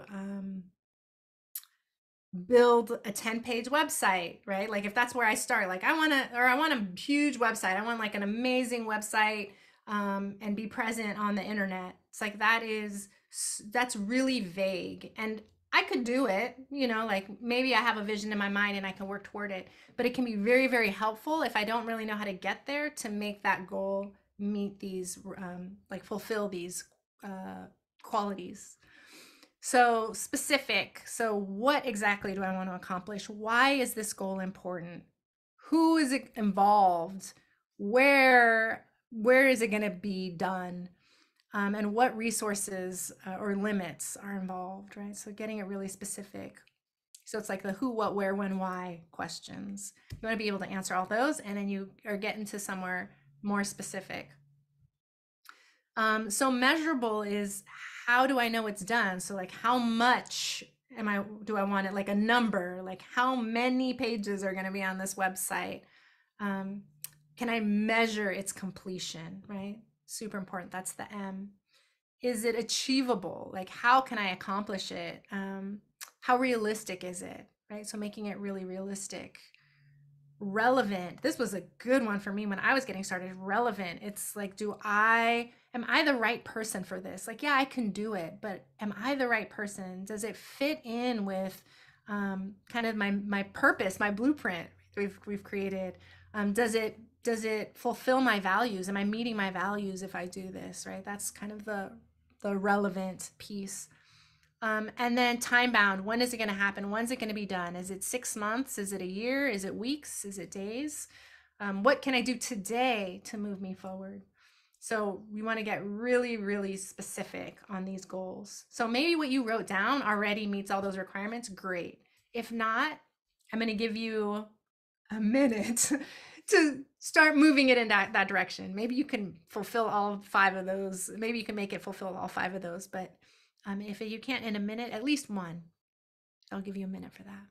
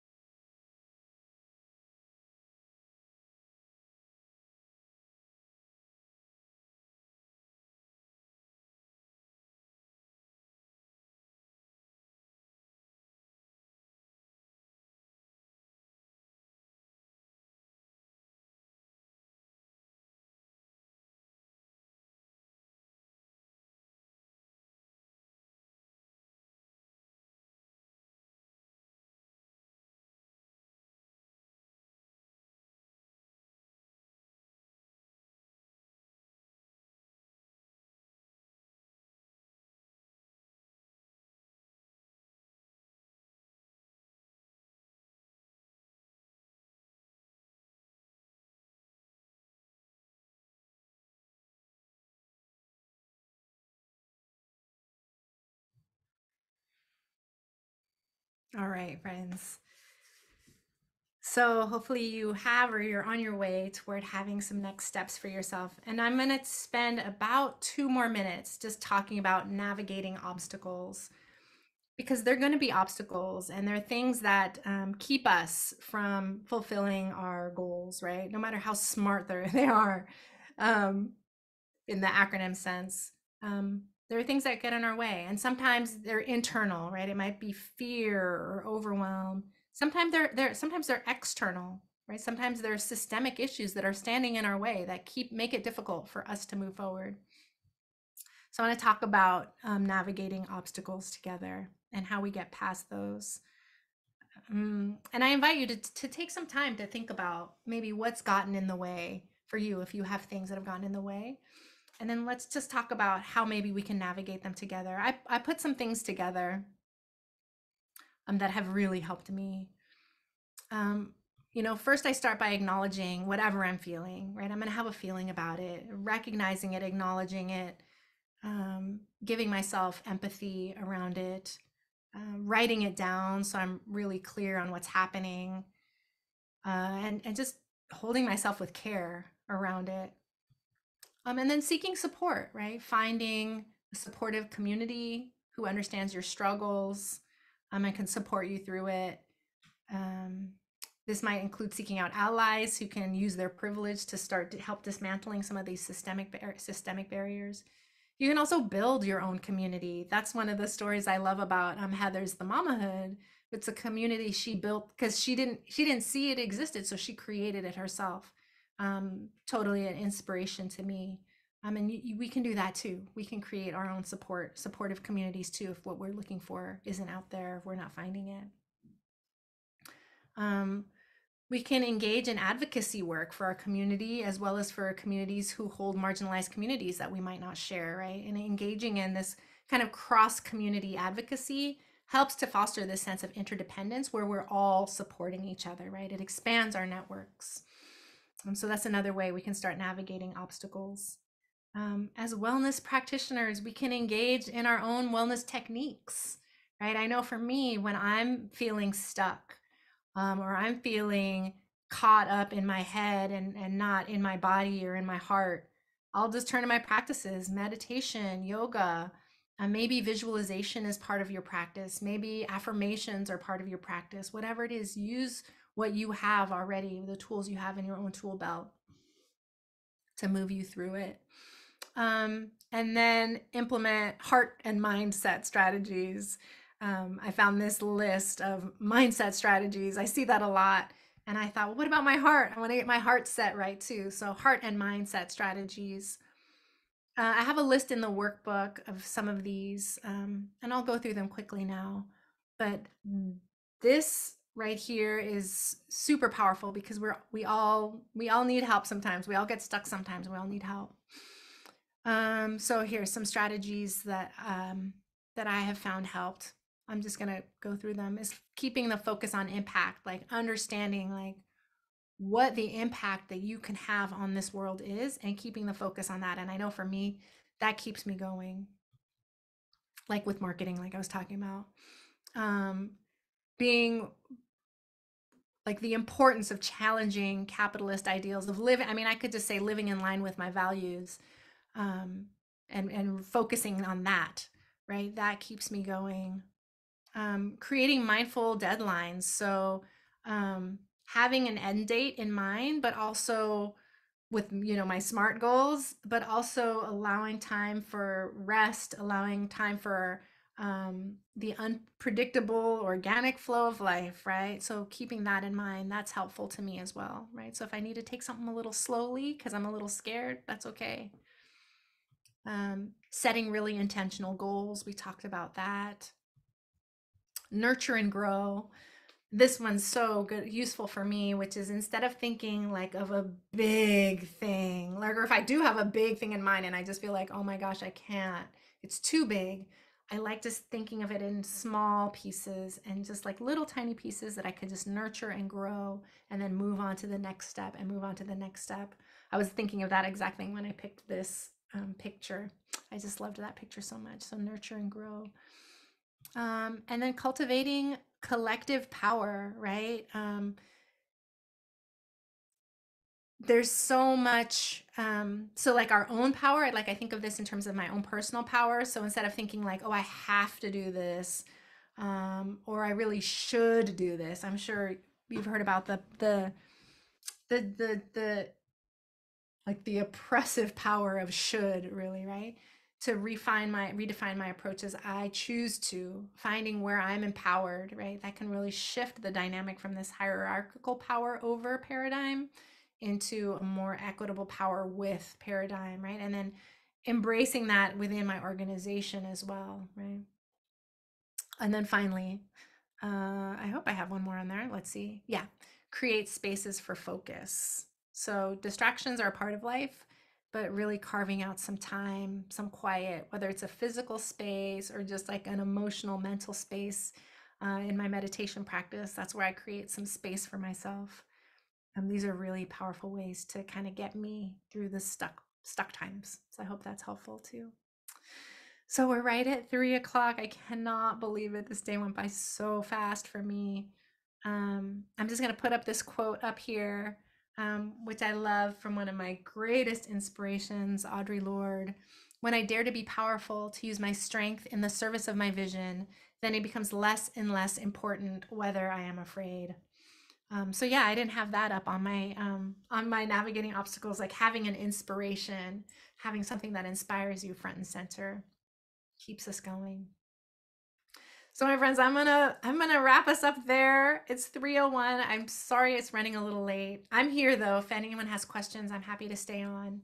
And I bow to each and every one of you for giving me your time and attention this day on a Sunday on a weekend. I'm so honored to be in your company and drop in your chat your URLs and your emails and all the things. I would love to know your social media handles. I'd love to know what you're all up to, and I'm happy to follow anyone who gives me their social media. So thanks so much, friends. I'll turn it back over to you, Mel. Yeah, thank you. Could you possibly pop host back over to me so I can download some things? Absolutely. I'm going to stop my share and then let's get you on there. All right, everyone. I'd like to once again thank Itzel, because if you've looked at this workbook, there's a lot of information in there that you can, take your time, chunk it out. I was going through it whenever we were sitting here and I was just blown away. So I appreciate you for that. Just a gentle reminder, we are a nonprofit. So if you have means and you're open to donating, you can easily go to our website, click donate. It's pretty quick and painless. If you're not in a place to donate, then you can share with your community members. You can tell a friend. You can, put it on Nextdoor, put it on your groups, and just spread the word. That's super helpful for us. And then if you are in the Bay Area, we do have a series of events. We are back in the Menlo Park Rec Center. They are working with us and classes are all free through them. So they're free for us too, but we're really excited to change the culture of a community center that historically charges for everything. And they're bringing us in, and about one thing of us going in was we have to keep our classes free. And so, they are luckily paying Banyan to come in and teach classes, and they're still giving them to the community for free. So check out the website, lots of fun things going on. And then for those of you that like to do the challenges, we always do the group challenge July and January. July 12th is information night. We will do the 10-day reset. And part of that is cooling foods, nurturing foods, dressings, bowls, salads, smoothies, good healthy drinks, and a lot of rest. So there's going to be a lot of restful classes offered during those 10 days for you. If you have any questions, feel free to reach out to us through info@banyanwomen.org or directly melissa@banyanwomen.org. And I know Itzel is always available too. Make sure to email her. This class will go up on our YouTube at some point next week. Best way for you to know when is just to follow the Banyan True Women's Collective YouTube, and it will let you know when it's up. This class replay will be up for a limited time. So you'll have pretty much through the summer to watch, take notes, and then we're going to take it down. Okay. All right, everyone. Thank you so much. Thank you, Itzel. Do you have anything else? No, that's it. Just thank you so much, Banyan. And I was thinking about marketing. I was thinking, what if people didn't know what you did, Mel? It would be a disaster. See, this is why marketing is important. We need to know what's out there. We love you. Yeah. Marketing. I was listening to that. Some of the responses. Marketing is necessary. I mean, how many times do you fall in love with a movie and you want everybody to know about it and you want to tell them about it, or you love a food, or like you're selling it? So if you have a really good, strong understanding of who you are, take the time to. Don't rush this process. I will tell you, I've had so many people approach me to teach for Banyan that the alignment wasn't right. And there's one in particular who came from a really reputable source, and in all fairness is doing good work in that sector. But I said, have this person reach out to me, have them send me, I want to know their values. I want to know their mission, vision, and values. And there were just a lot of words in there that were not inclusive. And so I respectfully passed on it. And that person asked me, are you going to talk to my friend? And I said, I don't think that it aligns. And they were really shocked. And they asked me why. And I told them, and there were some terms that they just latched onto. This is a younger practitioner. She latched onto a lot of buzzword terms and had no clue that the term that she was using was actually a TERF term that totally discounted trans women. And it also discounted women that may not be able to bear children or simply don't want to bear children. And that doesn't align with my vision for Banyan. And so it's interesting, if you don't take the time to really know who you are and be careful about what you present, you could be presenting something that just really isn't aligned with you, and you just don't know. And it's hard to go back from that. That person offered to change words for me, and I said, I'm not here to change a practitioner's words. I can only take the words that they give me to know who they are if it aligns. And I wish them well in the work that they do. But going back and changing a word because you didn't do the justice of knowing what you are putting out there, that can be really dangerous. And so take time to know who you are. Don't rush that process. I'm really set with it.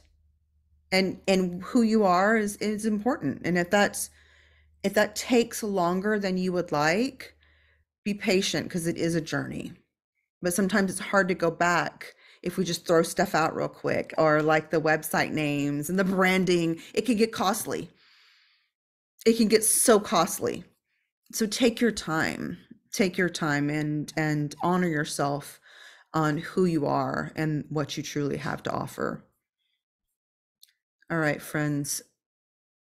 Yes, everyone is dropping their information in. So if there's anything that you want to copy out of the chat box, and give you one more minute to copy that off, and then we're going to close out. Beautiful. You're welcome. You're welcome. There's so many thank yous. You're welcome. You're welcome. You're welcome. You're welcome. I'm going to drop, I made a quick little feedback form that I'm going to drop in there, but really what I mostly want to know is if we were to do a workshop on any one of those specific topics to do a deeper dive, I would love to know what would be of most interest to you all. So that's kind of the most important question on that. So just let me know if there's any interest on there if you get a chance. I appreciate it. That's good. I'm going to copy that. Great. Awesome. Thanks. Okay, friends, going once, going twice. All right. Everybody have a good rest of your day, whatever that looks like. Please take care of yourself. Thank you. Bye, friends.